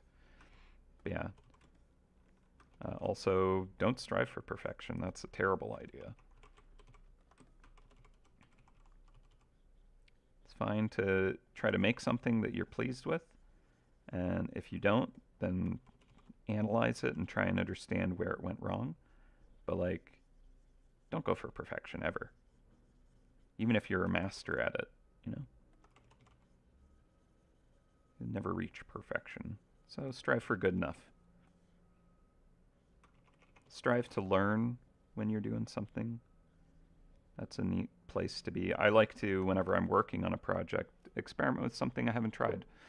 Um, like literally every sheath or uh, commissioned kind of like axe detail that I've done, I've tried out new things that I hadn't done before and learned new stuff.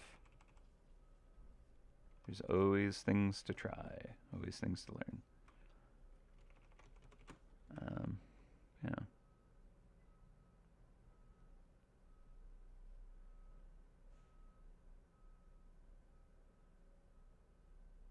What is a game?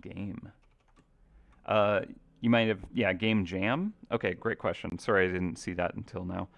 A game jam is actually where you basically give yourself a very small window to create a game. And so the one we're joining is 2 weeks long. So the team that I'm working with, we have 2 weeks to build an entire game from scratch. And when you enter into a game jam, generally there's different rules for it, but the general idea is you do not know what the game is about going in. Um, you don't have like a theme set up where it's like, oh, it's going to be like a zombie survival game or something like that, right? You go in with no kind of like, and nothing is like ready and prepared other than maybe you're like set up with your kind of like your your game engine, and maybe you have some like boilerplate code. Depending on the jam, some don't even allow that.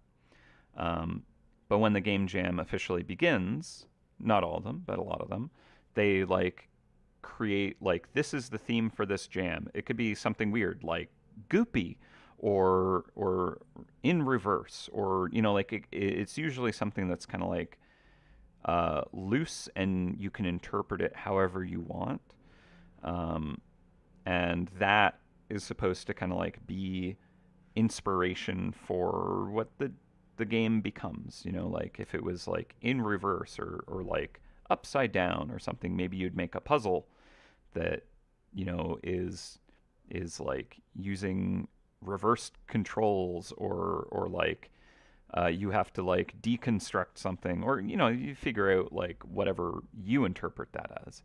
Um, but part of what that does is it helps break you away from trying to build a game that you've wanted to. Like a lot of people that get into game design and stuff, they have like, this is the game I've been thinking of. This is the game I want to make. Here's my idea.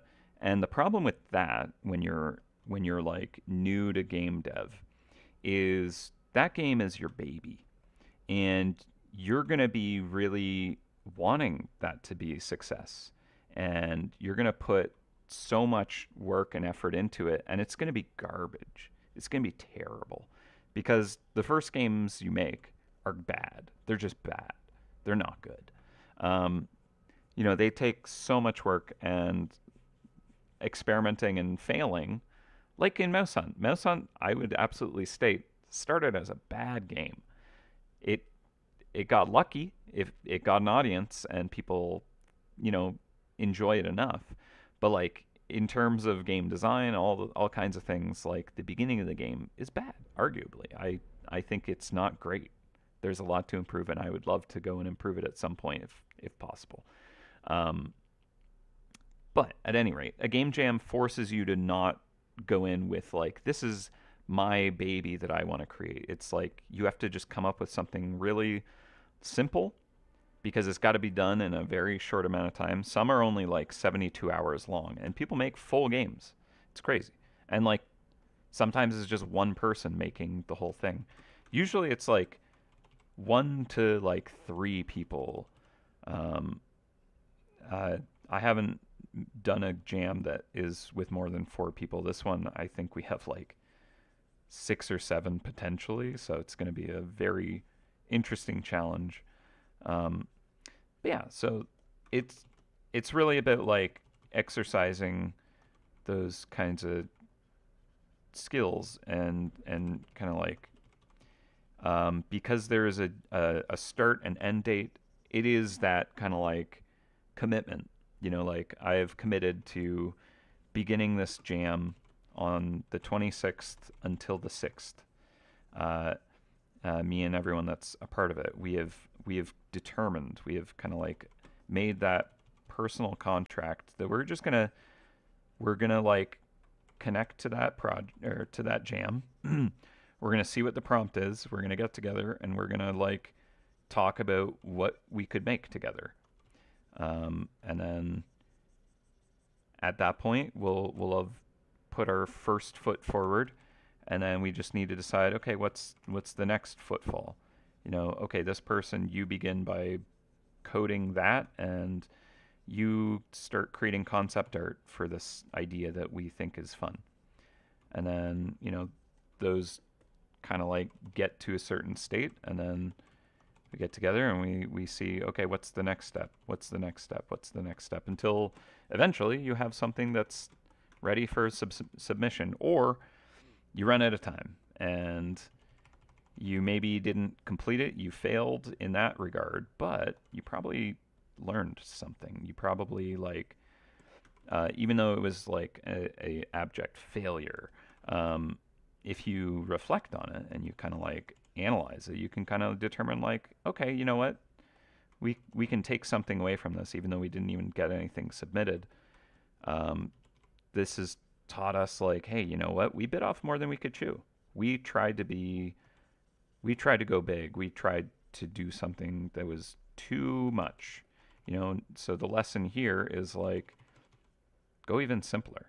And this is my advice for anyone who is doing any game jams, is to literally like, it should be like the dumbest, simplest, most basic game you could ever make.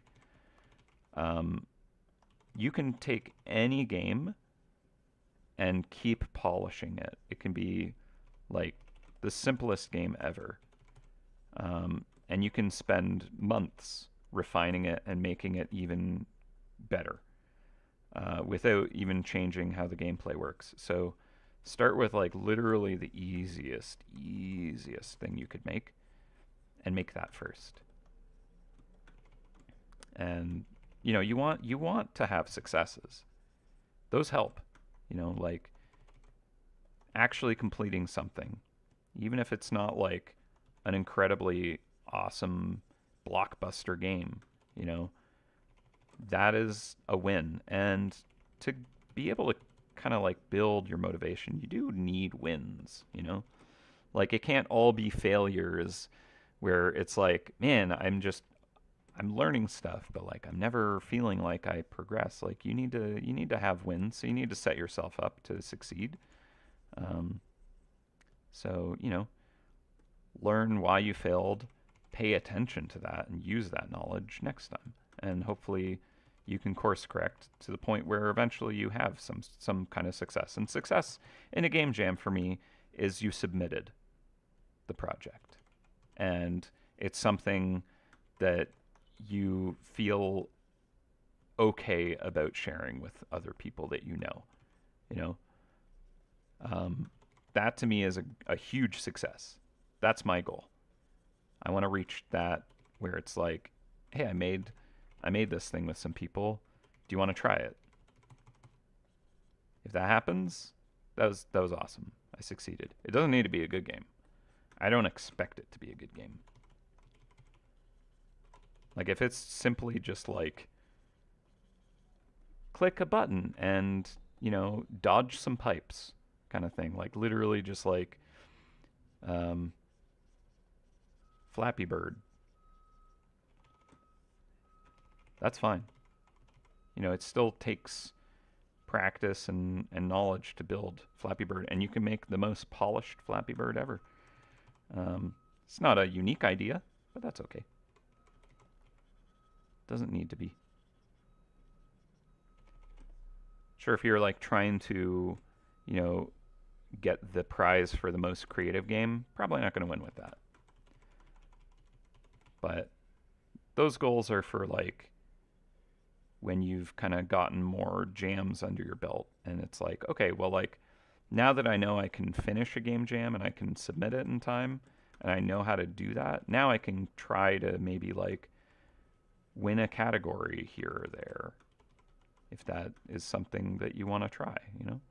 But don't go in with that kind of expectation like, ooh, we're going to win for the most like brilliant game design and it's going to be super clever.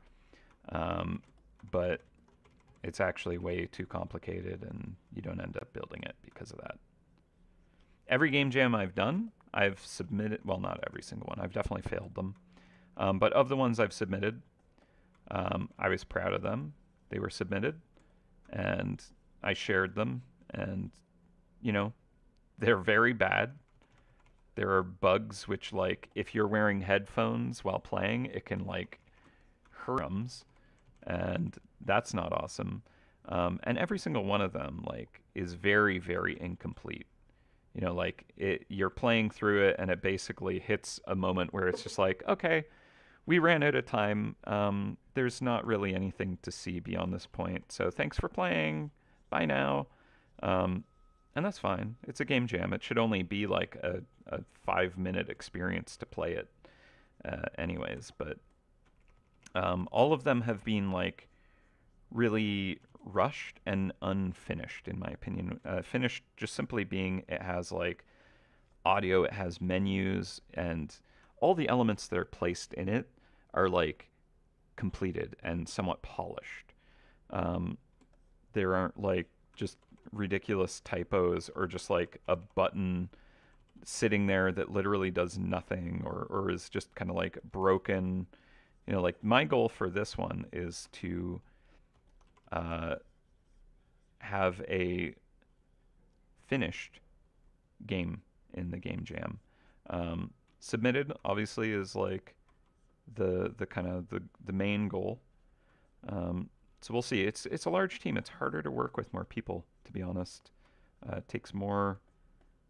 Like you'd think you could be more productive with a large team, but it's actually a little bit of the opposite at times, especially when you're not used to working together.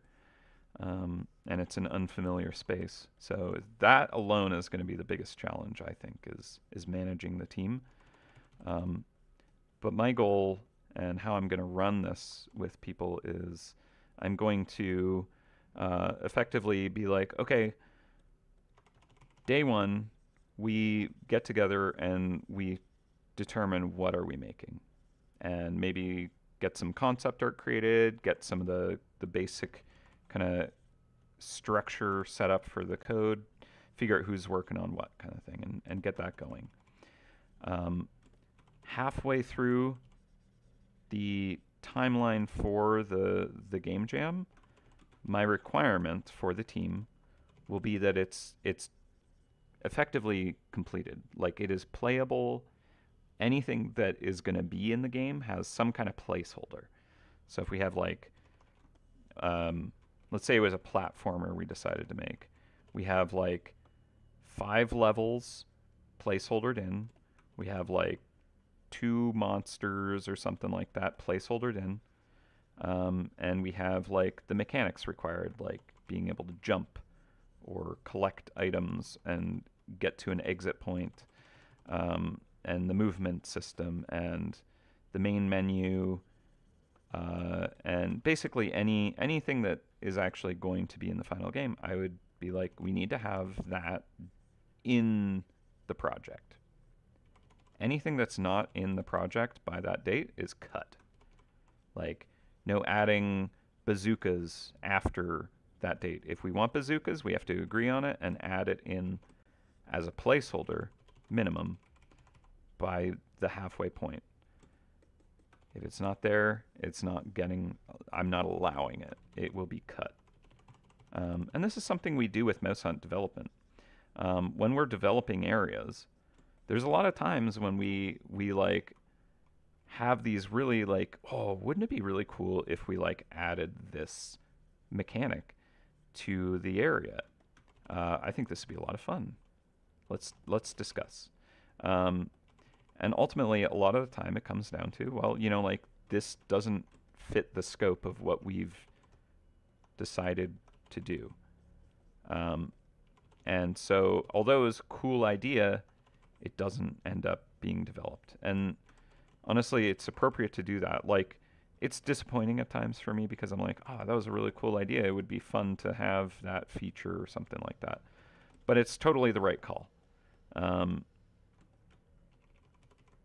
Because one of the things that's amazing about the team is we really don't work overtime ever. That's like a big issue with the games industry a lot of the time, is people are kind of like, the teams aren't managed with the workers in mind. People get overworked and they're expected to like pull crazy, tight deadlines, and stuff gets rushed, and you end up with an inferior project because of that. So that's something I really appreciate about the structure of our team is like, we don't allow ourselves to get into that situation. If it's like, if there's a chance of it screwing up our timeline and like, pushing us back or making us miss our deadlines, we don't allow it. It really has to be like, this will absolutely work or it's cut. So I'm going to use that kind of mentality going into the game jam and run the team that way. And I think that'll help because, as I stated before, like, you can polish a project for years and keep, adding quality of life and feedback and stuff, and just make it like really what it is, really good.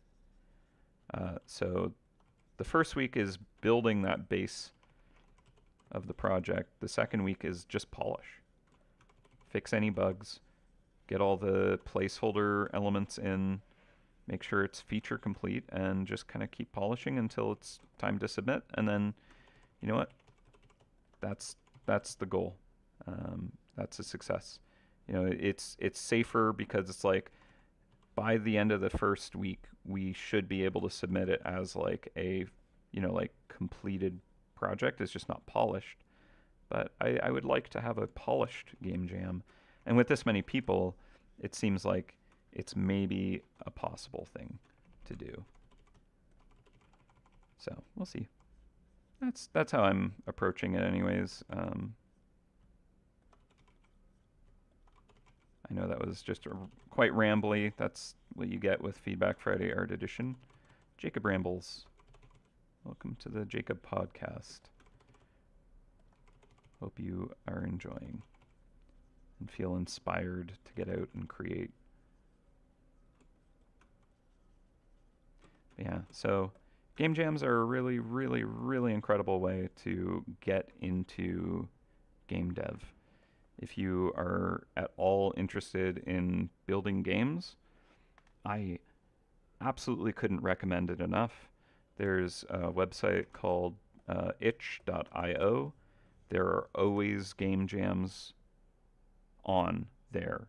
You don't need to have any skills. You just need to have kind of like the interest and the drive to actually try to learn it. You can find teams in any of those jams. They often have like a Discord that you can join and meet people. There's like beginner jams which are awesome for that. Like just being like, hey, I'm learning to code. I need an artist, or hey, I'm an artist and I need a coder, or whatever you can offer. You know, you can probably find a team that will be interested in working with you. And then it's just kind of like, you know, figuring out how to work together. Hopefully, the other team members have the right mindset, and it can end up becoming something cool. Yeah, go for it. Do it. Make a thing.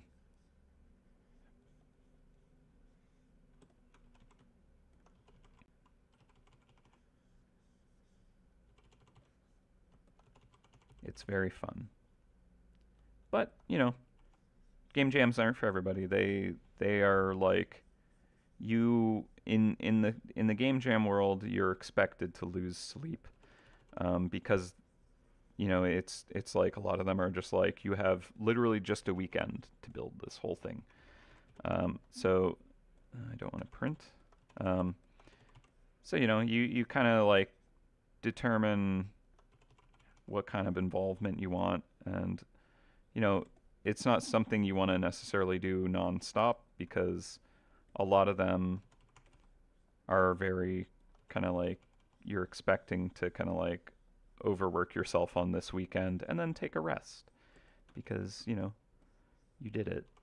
So just a heads up about that mentality around game jams is they can be a little bit more of that burning the candle on both ends style of creation, but you know that's not a requirement of it. Like you can literally just make a game that's just simple and doesn't need a due date, doesn't need a submission anywhere, uh, doesn't need to be a game jam structure to just do it. One of the things we'll be doing is we're going to be working in Godot. I'm familiar with Unity. I've been learning Unity for years, but there's a lot of frustration with the Unity community with the practices they've been doing as a company, and also Godot just seems like it might actually be more kind of like offer more of what I want. Unity gets a little bloated, and Godot seems a little more focused. And I like learning new things, so learning a new game engine will be cool.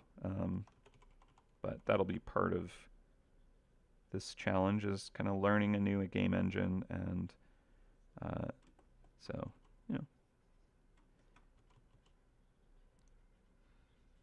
exciting, but part of what I am going to chew off. All right. Oh, it's 1 o'clock already. The power of rambling and drawing at the same time. Time just literally flies. I'm going to save because that's a good thing to do. Let's see. Have I done glass blowing? Oh my gosh. No, I haven't. I had a friend who was in the glass blowing program at Sheridan. I have watched it. It's crazy cool. I've just not had the opportunity. If I ever get the opportunity, I will try it. I've actually thought of trying using just like simple glass and torch just to see what manipulating it's like, because it looks kind of cool to get it gummy and then it hardens, and it's neat. I've not tried it. It would be cool. It seems like a great challenge, um, and many failures, but many lessons to learn. But also, it's one of those where it's like I would want someone to show me how to do it and guide me. It's not one where it's just like I'm just gonna make a, a crucible and melt some gold in my backyard and just go for it. Um, yeah, yeah. All right, let's see. Oh yes, that's a great point, Sally. Joining groups that do your skill is massive. The place that I do, um, the collaborative workshop place, it's called Site Three. It has like a Discord where there's different channels for each of the different kind of disciplines, and there's lots of skill sharing and conversations.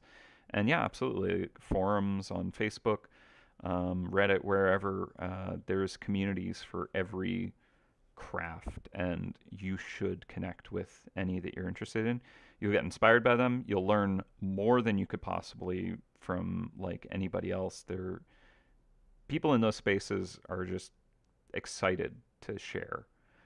So find those spaces that interest you and become a part of them. Absolutely, a great thing for getting into it, is having that community, and you inspire each other. Let's see. Yes. Do you work together through the whole game? How much of the 2 weeks is devoted to construction? How much analyzing what you've done? Yeah, I mean, yeah. Uh, Usually, yeah, it's like every team member is constantly working on it for the span. I mean, within reason, like we have our lives to live. The weekend ones, the 72-hour ones, are the ones that are kind of like, losing sleep, like, and nonstop work. The 2 week ones, it's kind of like, okay, go do your job, and in the evenings maybe put in like 3 hours here and there. It's really up to the team or who is involved to determine just how much they want to be involved. With this one, because I have so many people that I'm working with, it will likely be a case where like there's nothing for that person to do right now. So like test it, or just take a break, you know. And like that's probably going to be the hardest challenge, honestly, with this jam, for me anyways, is just trying to like manage that, where it's like I try and keep people effective, but I guarantee there will be a lot of times where it's like I don't know what to have this person work on. Hopefully I can find something, but I have a bit of experience with that. Like the art team, we're 4 artists, and sometimes we have a ton of art we need to get done, and other times it's kind of like, okay, well, like we don't have anything on our task load until next week, so I guess find something, and it's going to be a bit of that. But I have some experience with it, so we'll figure it out. All right. So is the light coming into the cave green, or is the slime green and the light is white/sunlight? Just curious. I believe in this case it's probably like maybe uh like sunlight, pure light, and as that light comes through, it's kind of like just hitting this kind of like misty green haze and bouncing off the slime, and so it's just getting more and more green tinge. If anything, like I might actually put more of a green hue over the whole piece, but we'll see. Um, yeah, I'm glad you've been enjoying Scribdev, and yeah, no, I mean inspirations is the challenge, for creatives. Absolutely is, absolutely. It's something that I've battled with, um, but like you have good days, you have bad days. There's no question about that. And I've been, an illustrator on this one specific game for 16 years, and you would think that it would be hard to like come up with new ideas about what to do with fantasy mice, but uh, there is no room for waiting for inspiration. There is none of that. None of it's like that's not being a part of my workflow for most of it easily. Um, I got to a state with it where I can just kind of like engage it and it works. I've developed enough trust in myself, I think it is, that like when I start something, it doesn't look good to start. That's also another thing you need to realize.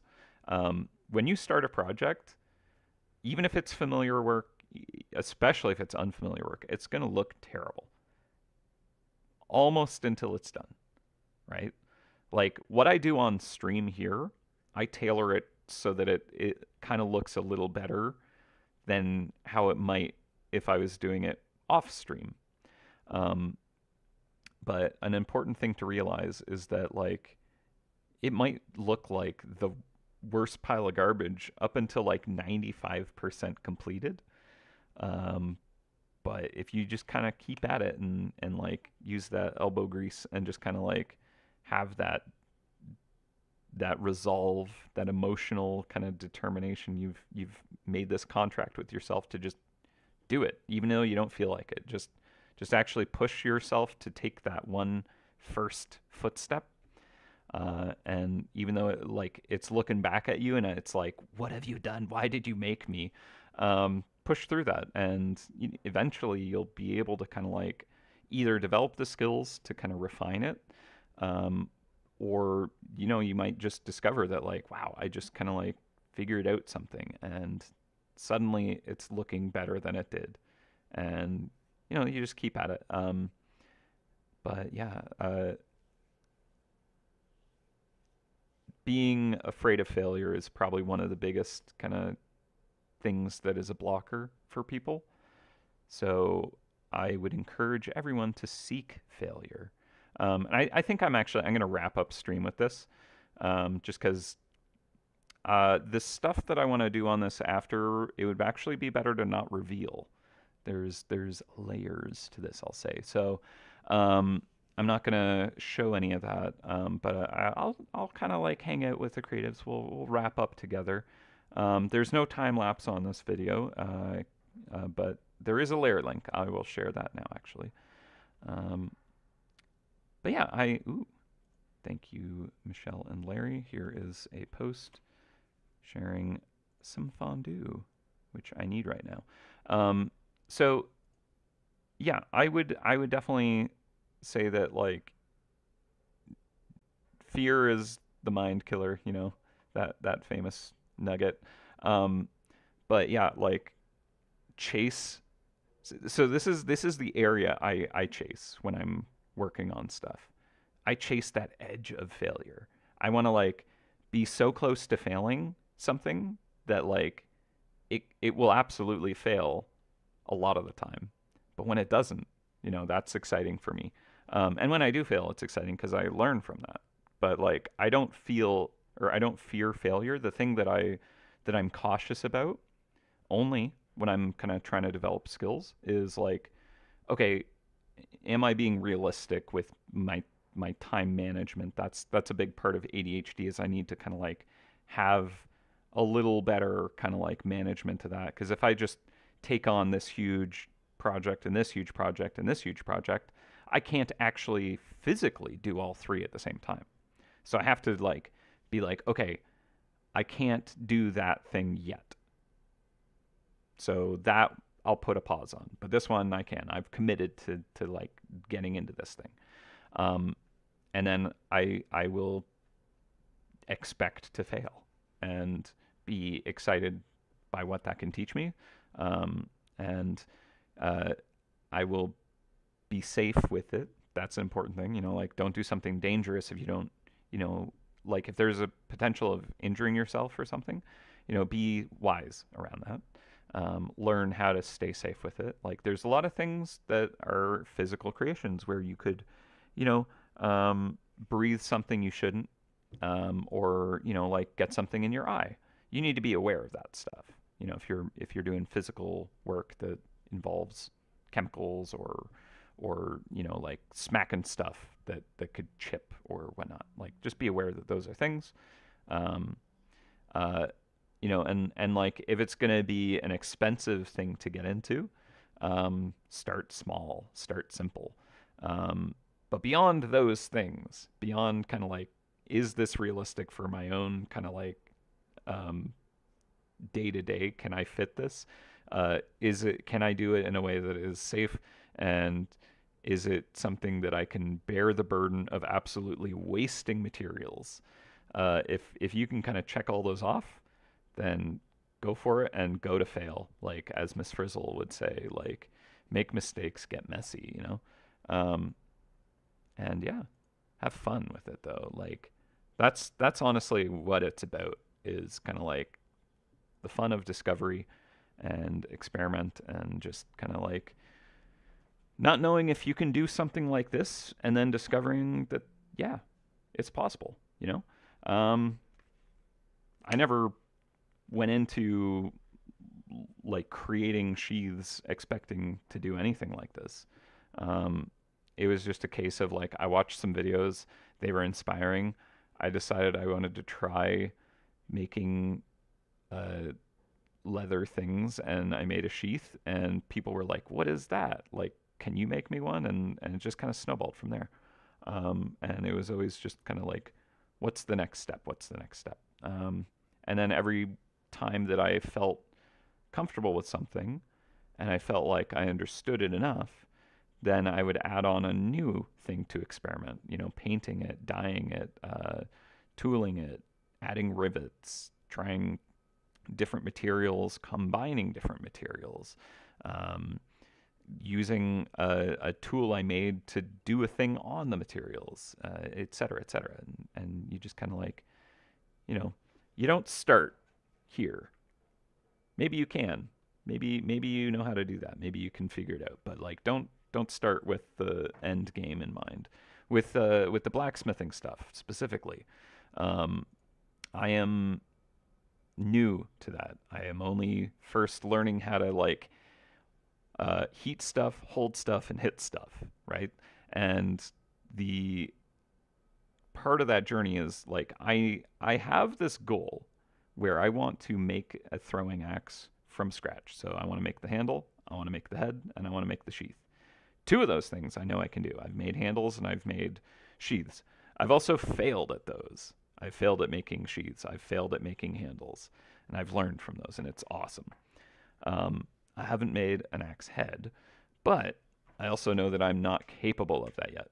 So I'm building the tools that I require, and by doing so, I'm building the skills, and I'm working with people that know more than me. And eventually, I believe that I will get there. I will make an axe head someday. It may take a long time. I have no idea. I don't care. Um, I'm just gonna figure out what I need to try next and see if I can figure it out. So who knows? Maybe in like a few months, I'll be showing off like an axe I made. That'd be incredible. But yeah, hopefully this was an interesting stream for you. I hope you are inspired to go out and just try something, figure out what you want to do, and just like literally what is the step to take right now, and just go secure that. Make that contract with yourself. Believe that you're able to put your shoe on and open that front door or whatnot, and you'll begin. But that is literally the hardest part. So I shall see you all next week. It's possible we'll continue on this avenue with something a little different. This avenue being this avenue. But I don't know. I don't know what we'll work on next week. It could be a new mouse for the draconic area. But yeah, we'll hang out next week. I hope to hear of what you have started or revived or whatnot. Because yeah, we should all be doing cool stuff and having fun learning. But yeah, all right. Well, thank you all very much. Oh yeah, I've definitely watched Forged in Fire. I watch like so much related to just people hitting hot metal. It's a hobby to just absorb. When I'm illustrating off stream, I tend to have videos of people crafting jewelry, leatherworking, blacksmithing, machining, all kinds of like just people creating stuff. And I just listen and look over, and it's hopefully what you do with me, where you're working on your own thing and you're just kind of like tuned in to just hear me ramble about what I'm doing, and maybe pick up stuff if you're interested. But yeah, so yeah, I've watched Forge and Fire. I've watched lots and lots and lots and lots and lots and lots of just people making things, and you know that's it's good stuff. But you can't just watch. Like it's fun. It feels good, but it feels even better to just try something. So break out some Sculpey, get your knitting needles, whatever you do, just pull it out and just put some paint on the canvas and get it going. All right. Well, I shall see you next week, and I hope you all have an amazing week. I'm going to be doing forging tonight and tomorrow probably, so I'm excited. But yeah, I shall see you in the week, and I would like you all to take care of yourselves and to take care of each other. And until I see you next week, happy hunting, everyone. I'll catch you later. All right, bye for now. Bye.